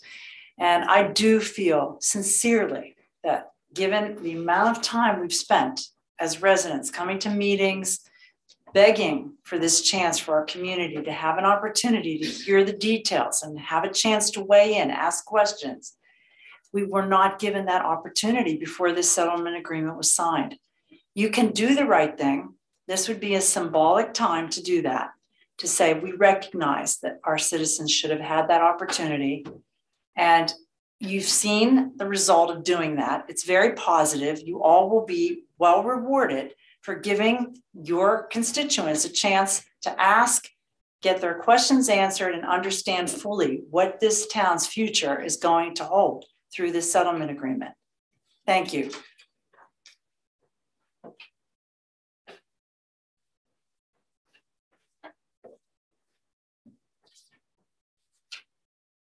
Hi, Ellie Jennings, Jim Breakers Road. The reason why I'm disturbed about this is your second reading to consideration and adoption of the ordinance on Canoe Brook Country Club. You're talking to a very few amount of people because not everyone got your letter. It was only sent to like a selected few. And now you're considering this without anybody in the township of being aware of it, which isn't right. Everyone should have a right to hear what's going on. I did not receive the letter. The gentleman back there didn't receive it. You received it. I don't know if you got the letter. And it seems like just the properties that are 200 feet from the country club got the letter. Anybody that's adjacent to their houses never got anything. So this should still be up in the air until everyone is notified. Thank you.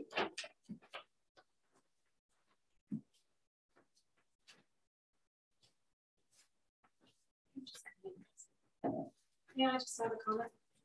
I'm going to just make this brief. I'm in full support of what the last few people spoke about. And I'd just like to make a suggestion of ordinance you might want to consider adopting.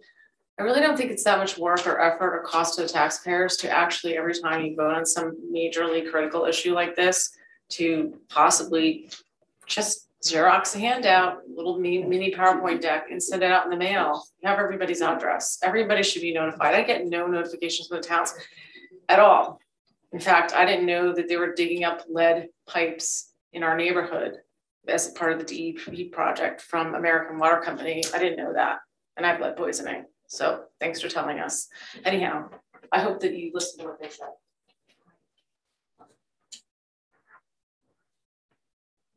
Hi, I'm Connie Dacey. I'm a resident and property owner. I just wanted to say that I agree with my fellow citizens who have come up and asked you to please postpone this. I live on Canoe Brook. I knew nothing about this. I happened to run into a neighbor while I was walking, and he told me he couldn't come tonight. Would I come? And I said, well, what's this about? When he told me what it was about, I know nothing about what agreement you've reached or what is proposed. And I think that we are owed an opportunity to know about it and be informed about it. Much more than having passing through a block and talking to someone saying they're going to do something here. So yes, I just wanted to let you know that I concur with the requests that have been made. Thank you.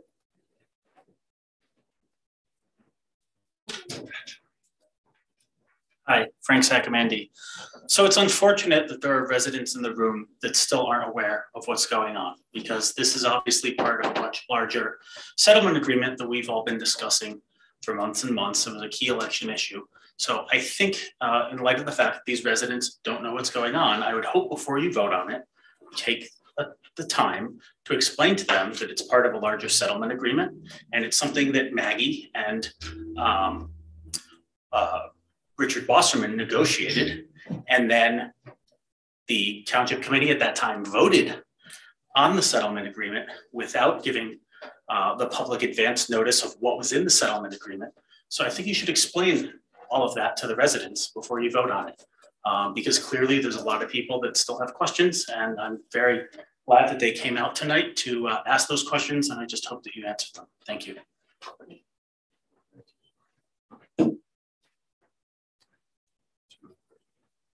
Is there anyone else online?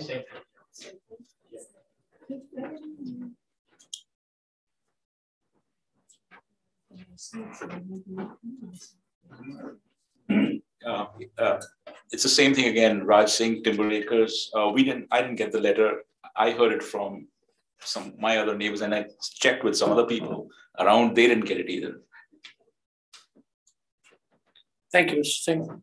What is the proposal? I'm still in the dark. Richard Simon. So I just like to say that what's the rush to make the vote? Can you tell me what the rush is?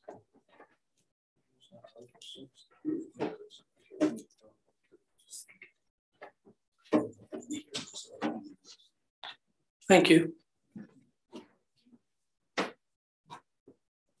Let's wait on the online. Let's hear them first. Yeah, please come on in.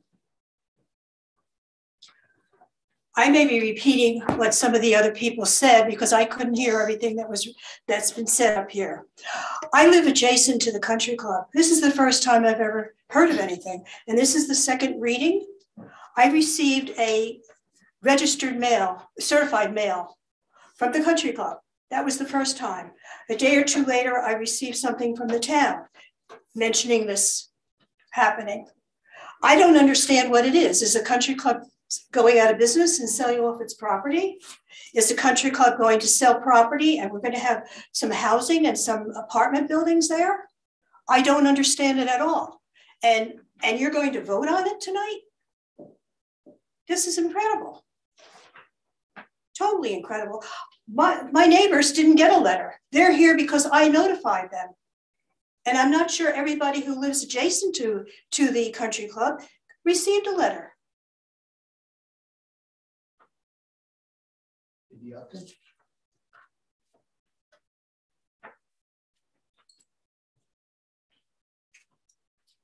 Jay Morelli, resident property owner. I will repeat my request from, I think it was 4 weeks ago, when I suggested the township consider increasing the distance and time to provide notification to residents of important changes that are coming. I realize that there are mandatory minimum amounts of time that are required by law, but that does not mean that this township could not increase the time and the distance when people get notified of important changes occurring around their property. Thank you.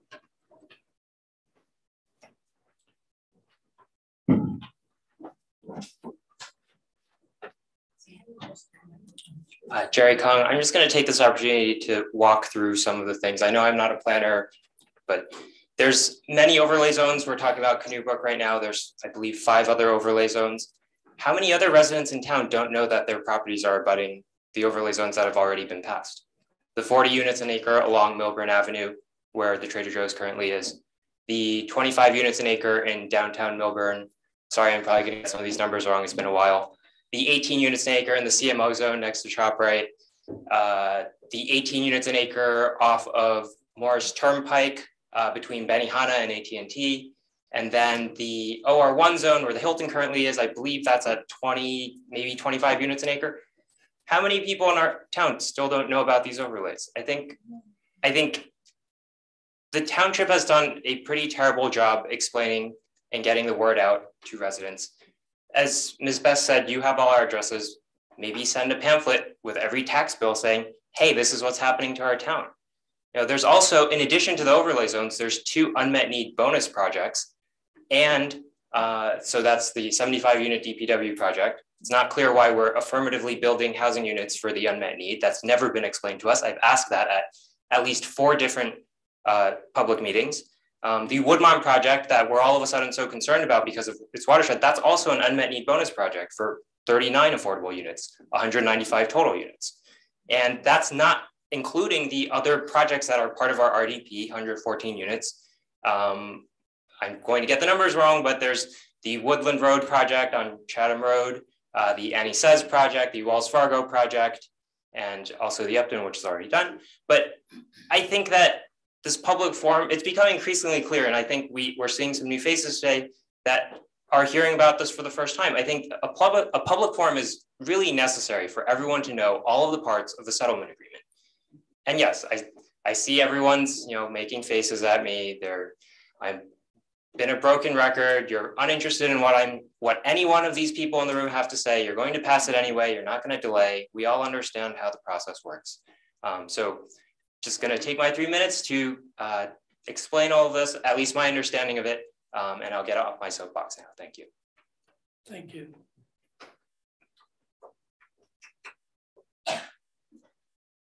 Okay, anybody else in the room who wants to talk? It's only once. If you've gone, your time's. No, not you. You cannot repeat, miss. I'm back again. No, miss, you cannot repeat it. Is there anybody here who's going to explain what Yes. this is? Once you're done, You're going when to you sit explain down, please let me. So we'll all understand it. Please have a seat, Okay. miss. Yes. Right, now let's go online.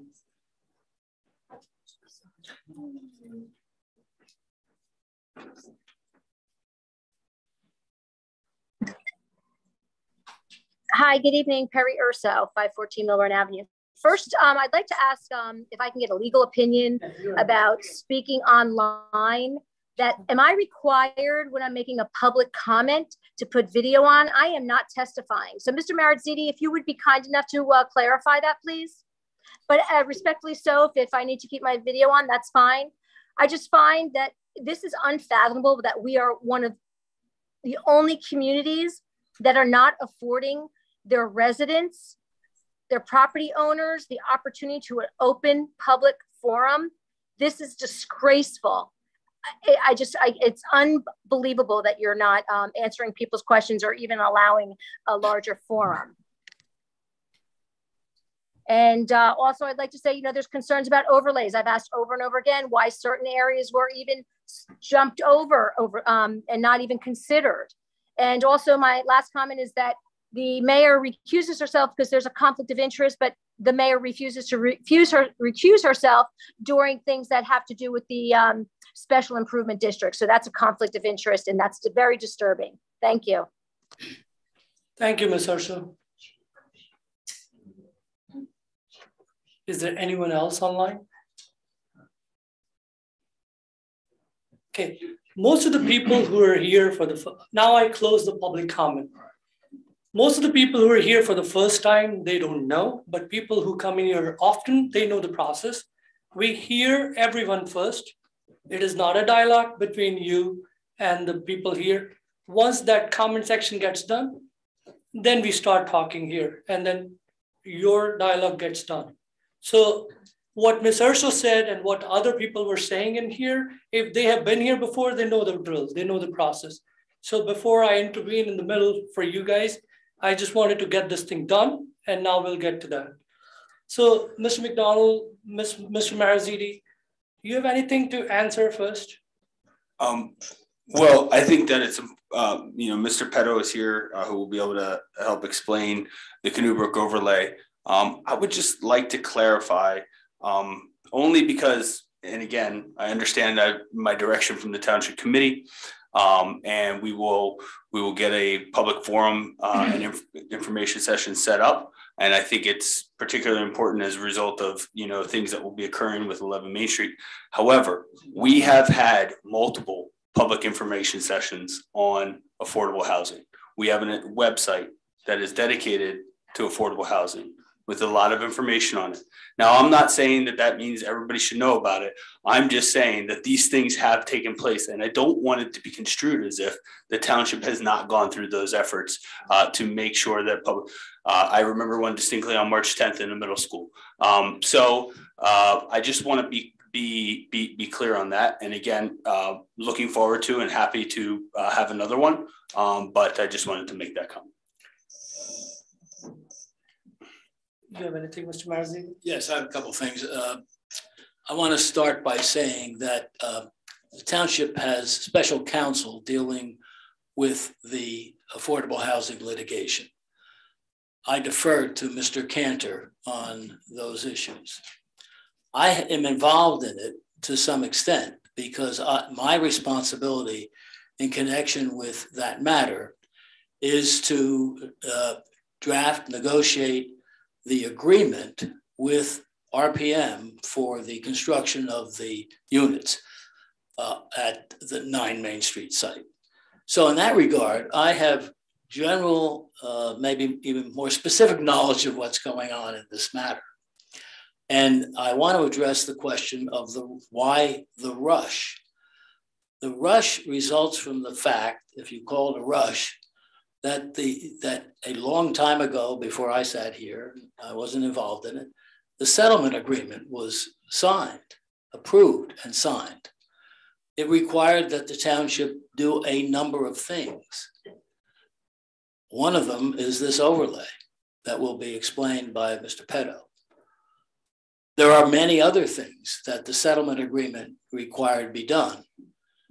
One of them is the one I talked about that I'm involved in, which is the negotiation of the agreement for the construction of the project. The settlement agreement provided dates that have long passed. So the reason for the movement here is because there is a compliance hearing coming up. That's a compliance hearing is exactly what it sounds like. It's an effort by the court to make sure that the township has complied with all the terms of the settlement agreement. We are attempting to do that by adopting this ordinance. So that's the reason for the timing. And I want to address the issue that has come up repeatedly with respect to whether there has been a violation of law as a result of the approval of the settlement agreement before the public had an opportunity to comment on it. And I'll say point blank from this seat, no, it's not a violation of the law. It's perfectly appropriate what was done in the past with respect to the approval of the settlement agreement. I had the opportunity today to review another case, thank you, Mr. Feld, that was a New Jersey Supreme Court case that was offered presumably in support of the argument that the settlement agreement should have been provided to the public for comment before it was approved. That case involving Cumberland County did not say that. It was an Oprah case. It's a case that said that once the settlement agreement in that situation was adopted, that it had to be provided through the Oprah process. It didn't say anything about the need to have available to the public prior to the adoption of the settlement agreement. So there's no law that requires that there be public comment before the adoption of a resolution. There is, quite to the contrary, there is law that requires that there be public comment and notice before the adoption of an ordinance. And that's why we have a first reading and a second reading. The statute requires that there be two opportunities to inform the public about something significant that is about to happen, the change in an ordinance. So there must be a reading at one meeting, and we did that tonight with respect to a couple of ordinances that are now have been noticed to the public, that there will be a public hearing on April 4th in the case of the ones that were handled here tonight. There will be public notices that will be printed in the newspapers for all to read. And there is a requirement in some situations that there be other notice. Those are the minimum notices that are required by the law. They are required in advance of the adoption of ordinances. They are not required in the advance of adoption of resolutions. The settlement agreement was approved by resolution. There's no law that requires that be provided to the public before the vote. There is law that it be provided to the public after the vote, and it has been. The settlement agreement is available. So I want to dispel that notion. I don't have to consult 40 lawyers about that. I can tell you, as I sit here right now, that's my opinion. Thank you, Mr. Marazini. So, excuse me, sir. Excuse me. So, what people who have come in for the first time, I understand what you're going through. And this is not just the second time this has come through. This has come in here last year as well. So you have to understand, all five of us who are sitting in here, they're also the resident of the same township. We are resident first, elected official after. It is equally going to disturb us as well. Whatever you're feeling, we are feeling the same. I have two kids. One is in the middle school, one is in the high school.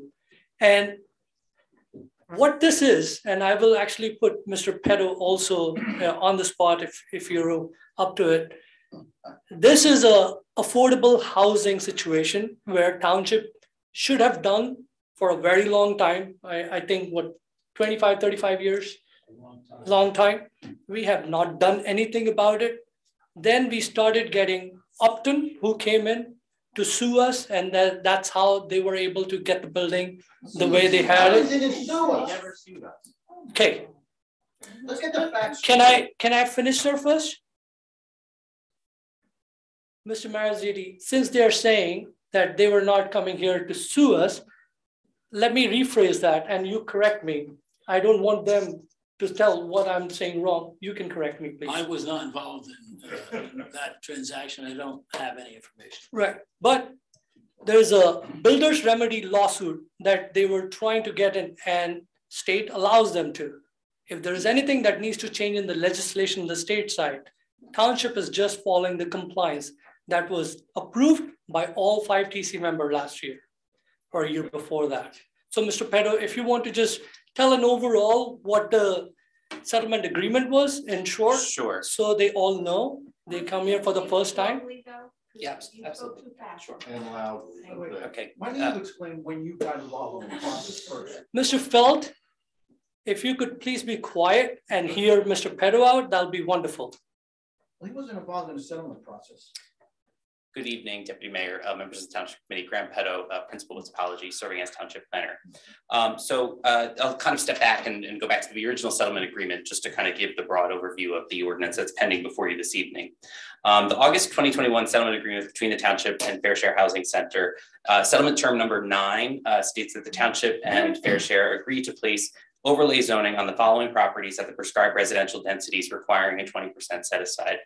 And one of those subsections notes the Canoe Country Club as one of those properties.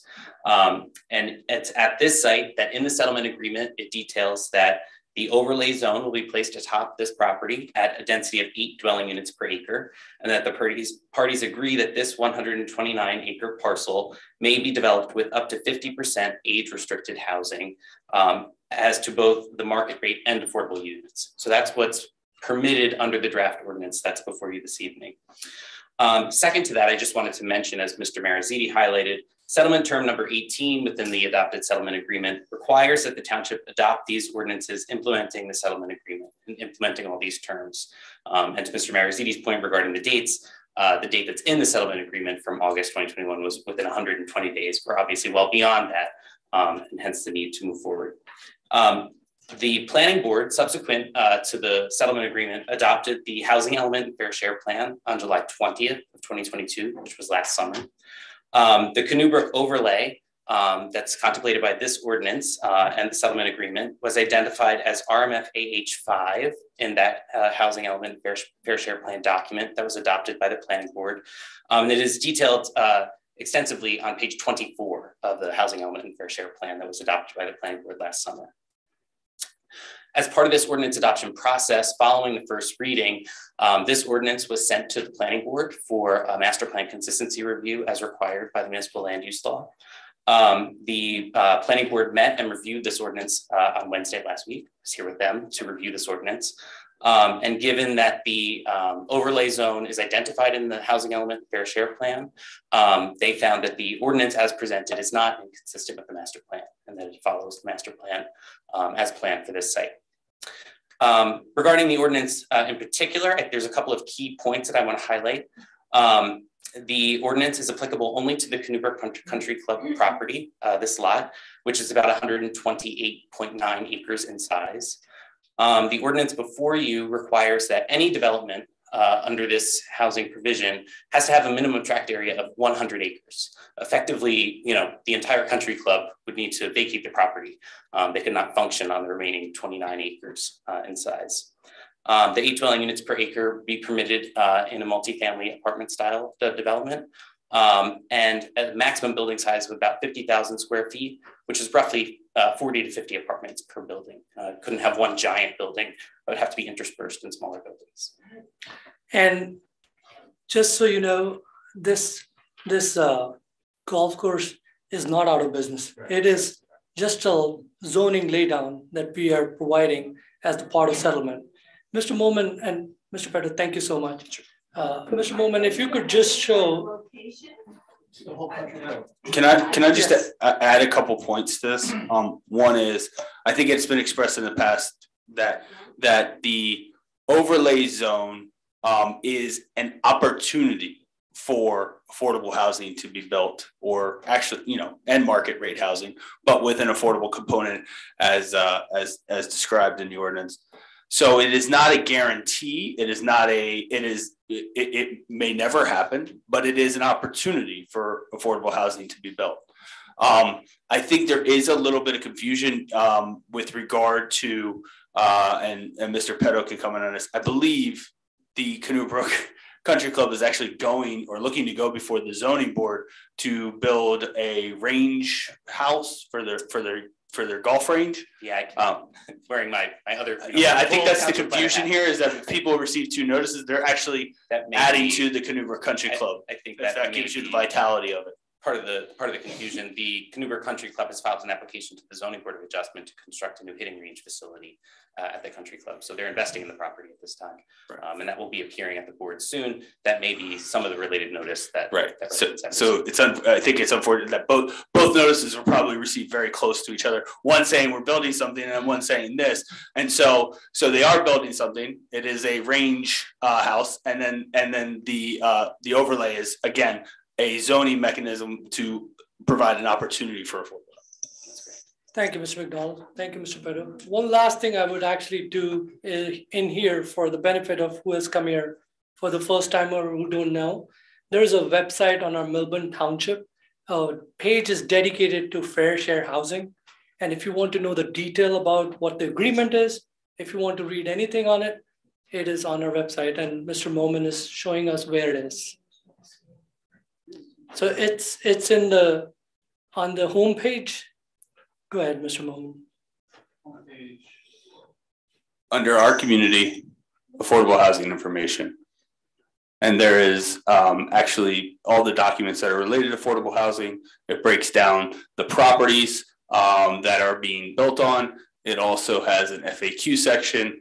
And certainly, I think it also has videos of the past information sessions that we've had. And so there's a plethora of information here for residents that may be unfamiliar with what has occurred. Thank you, Mr. McDonald. Thank you, Mr. Momin. I move this public. I would like an opportunity to say Please. something. I just think that we as a township need to acknowledge that we can do better, because there are people showing up that have no idea. So we've had a forum, we've talked about this obviously through all the meetings, but having that information, I think that we need to not just be like, well, they should have known. Like, we need to figure out, all right, there's a subset of the population in this town that we're not reaching in the ways that we're trying to reach them currently. So what are we going to do about it? And how are we going to access people who aren't getting the information in the current way that we're providing it? And so I think that we can do better, and we need to figure out how to do that. Thank you, Ms. Purpose. I think point well made. There's always room for improvement, and on communication side, we can figure out some more ways to improve. I move that this public hearing be closed and the ordinance be adopted in the final reading, and that the township clerk be directed to publish the ordinance by title as passed on final reading in accordance with law. Can I ask for seconds? Roll call vote, please. Mr. Cohen? Yes. Ms. Prupus? No. Ms. Romano? Yes. Deputy Mayor Vinayak? Yes. Thank you. We'll take a 5-minute break.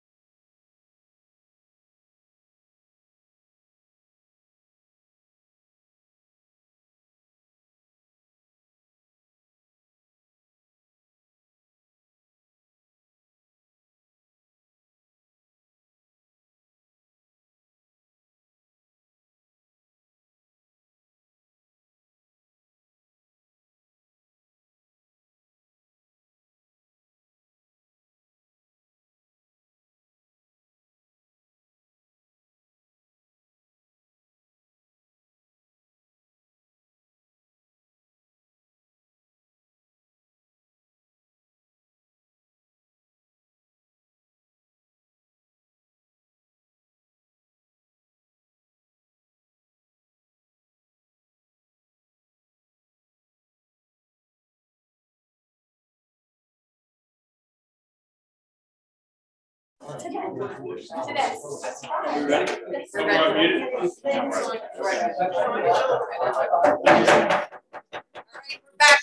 back. Thank you. Old business. Ladies and gentlemen, thank you, thank you, thank you very much. We're off to old business. In old business, we are going to discuss the recreation fields feasibility study. Mr. Petto, would you like to step up? And Ms. Romano came up with a wonderful idea. Do you want to speak to that, Ms. Romano? Thank you. Please, can we just talk about how we revisit the master plan? Sure. Once again, good evening, everyone. Good evening. Frequent guest here. Graham Petto, with Principal of Topology, serving as the Township Planner. Good evening to the Mayor and Township Committee. So, I've been following the recreation, issues and, assisting in some mapping exercises for Mr. McDonald. And, I think one of the things that the Township should consider and think about as, was identified is that the current recreation open space master plan element of your township master plan, which is the document that defines recreation needs, recreation opportunities, availability of lands to conduct recreation thereupon. That document was adopted by your Township Planning Board on February 27th of 1991. Oh, that's old. Safe to say that February 27th, 1991 is the current, in effect, recreation and open space element of your master plan. And I've been reviewing the master plan in detail, and I wanted to highlight this one section, which I thought was very pertinent from the 1991 plan. There's a needs assessment section of this master plan element, and it says the following: active recreation is adequate based on the land area standards, but deficient township-wide by 14.5 acres based on population. Again, this is the 1991 plan. Passive recreation is below acceptable standards by 3.8 acres based on land area and 40.5 acres based on population. For both active and passive needs, the population-based shortfall is used because it reflects the higher density of existing development and the need to identify areas which can be reserved for future public recreation purposes. So I think it's important for you all to see that, even back in 1991, there was this issue, that the community was struggling with and the township was struggling with. And since then, in a series of planning documents, your 2018 master plan reexamination, objective 1.04 noted that the township should really provide areas for recreation to serve the needs of all age groups, including indoor and outdoor facilities, as well as active and passive recreational opportunities. So I think throughout your planning documents over the years, this has been identified as a need, something to be addressed. An update to your open space and recreation master plan can provide great opportunities for the community. There can be surveys that are done as part of that process to identify needs, have community conversations around what's needed for youth, what's needed for seniors, what's needed for all different constituent groups as they choose to recreate here in the community. They can also do that detailed inventory of availability of lands, township-owned assets, other municipal or other governmental owned assets within the community where there's potential opportunity for lease agreements or purchase agreements or other things, and really have that robust conversation to talk about diversity of needs and how the township can effectuate those different needs. It can also make programmatic recommendations as far as recreation staffing, offerings, those types of things. And it really can lay out a framework for the township to move forward and prioritize lands for development or recreation opportunities for development. One of the other nice benefits of having an updated element to your master plan in this regard is when grant opportunities or funding opportunities come along, you have a roadmap to effectuate those. And you have a plan in place to kind of identify those opportunities and say, oh, our priority number one was, this type of opportunity. Here's a grant for that. We can just put this all together and package up that application nicely. So I think it's an important first step for you all to kind of have this conversation township-wide as far as recreation and open space goes. And then I think from there, that's where you can start to identify the best approach to move forward. So I just wanted to raise that, your existing element, is dated at this point. It's very old. So the planning board does this, or we just? So the planning board is the ultimate adopter of a plan element. The drafting of a plan can be done, elsewhere within the community. I would recommend that planning board members do participate in the process, as they will be the ones to carry it over the finish line. But it's typical in most communities when they undertake a master plan update process to set up a steering committee. In this case, you probably want somebody from the Recreation Commission, Rec Department, planning Board board of Ed. members, Board of Ed, Board of Ed. probably. Yep. So Engineering, yes. environmental, Yep. a planner. To sit down and talk about these issues and identify strategies and how to message it to the public, and how to solicit that feedback and get that input on the process as well. So Do you think somebody in zoning?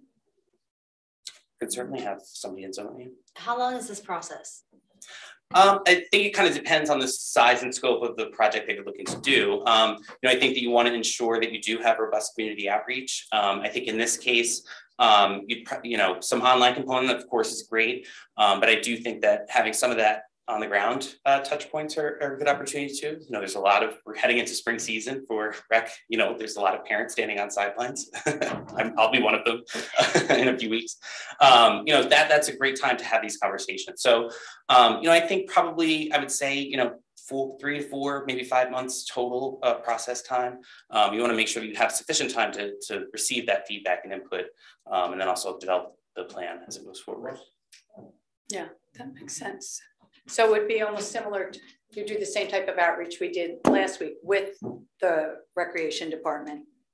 But you would have more of those, I would assume, more of those types of outreach in addition to, are you saying something online? Well, I think, it sounds to me, and I was not in attendance last Thursday, but it sounds like it was a very robust conversation. So I think that some of the comments are already starting to populate the community discourse. And I think that we can start to distill those down.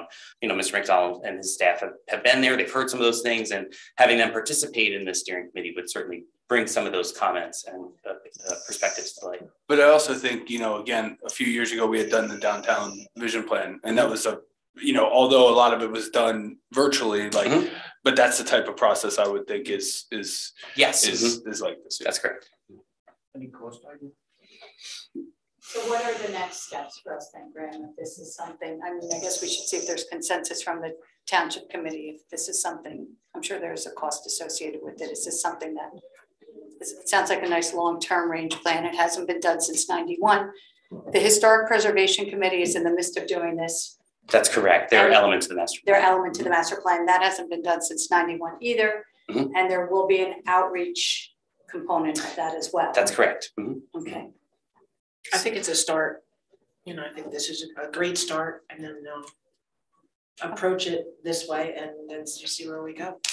Sanjeev, Mr. So it's a great start to have overall long-term, but what about the fields that we have? Can we source that to the fields like we discussed 2 years ago?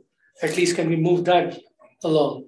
I wonder if it means that we wait another 3 months. I probably think I'd rather wait the 3 months or 4 months till we get it rock solid, and then we can go right into it, because then you can almost look to get shovel ready projects, right? That could be grant funded. I like grant funding, Sanjeev. So what is that 3-month process? You make a team first or steering committee? So, I think that the Township Committee would kind of create or establish the steering committee group. And then, the planning process would begin, and a planning team would move forward and develop a plan in consultation with the steering committee to kind of do that vetting, make sure that we're soliciting the feedback and incorporating survey comments and all those things. So you kind of have your public outreach component, then you kind of take those, sit down with the steering committee and start to develop the framework for the plan. And then there's, follow-up public session and then the public hearing for the plan. So we're in the beginning of March. When do you think this will end to really bring the field in play? Estimated timeline. Next spring.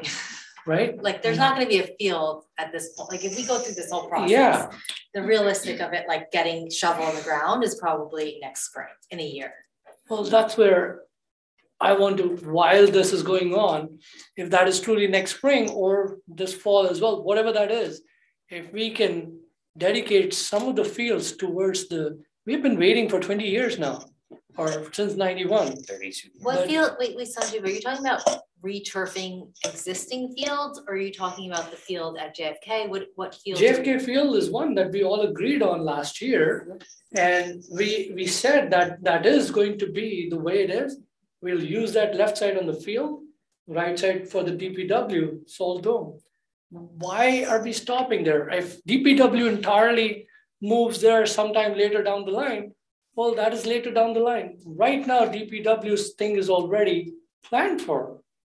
We can use that field. It could be grass field, it could be lights in there, whatever that is. At least we can give that.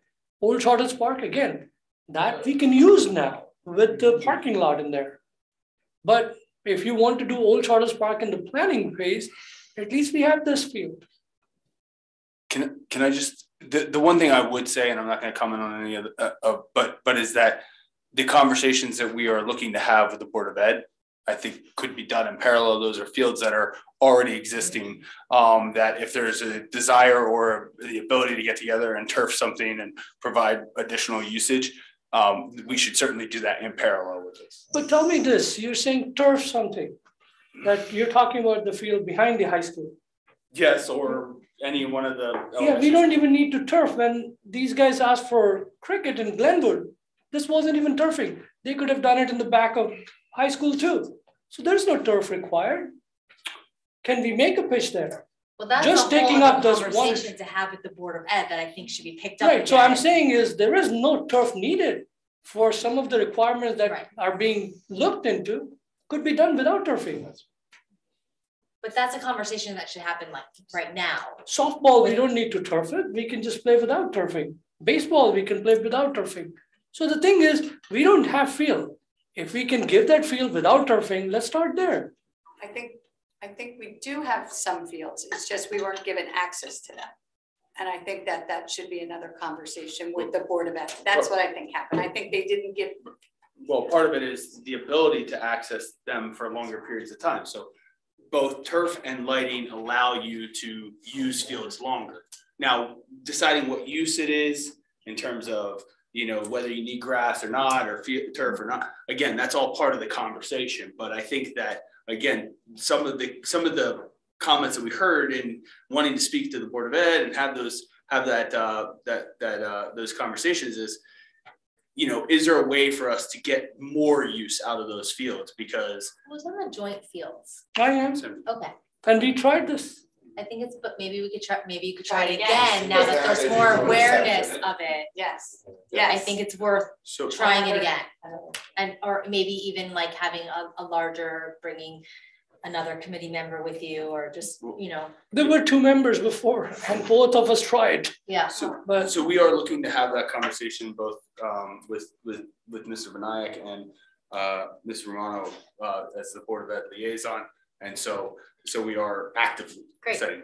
I also think they were represented at last Thursday, and now they're much more aware of where the people in the town stand, and so if it hadn't worked in the past, maybe it'll work more likely now. And I just want to clarify that everyone there was more against part 3, and we are, again, I'm saying we have the field that we can use. Even Board of Ed says yes or no, without destroying part 3 or without doing anything on the part 3. So that's where my comment here is, let's make use of those fields we already have. So if Board of Ed says no, we have something already. I'm just hoping they won't say no, given they saw what that meeting was like last Thursday. Wait, but what do we have already? Other than JFK Expressway, and we have. We don't have JFK. It would have to be developed. We are doing leaf compost there. We can certainly have a field there. But right now we're having, Alex just went out to bid, or. Oh, that is on the right side. Yeah, but there's more, again, there's more work than just build a field. Like there's a lot of organic material there. Like you need to make sure that it's stabilized. There's parking. How are people getting in and out of the site? So I'm not disagreeing with anything, but again, and as I said this on Thursday night, is that there are limitations and constraints to anything we look at in this town. And so that's part of the idea behind this.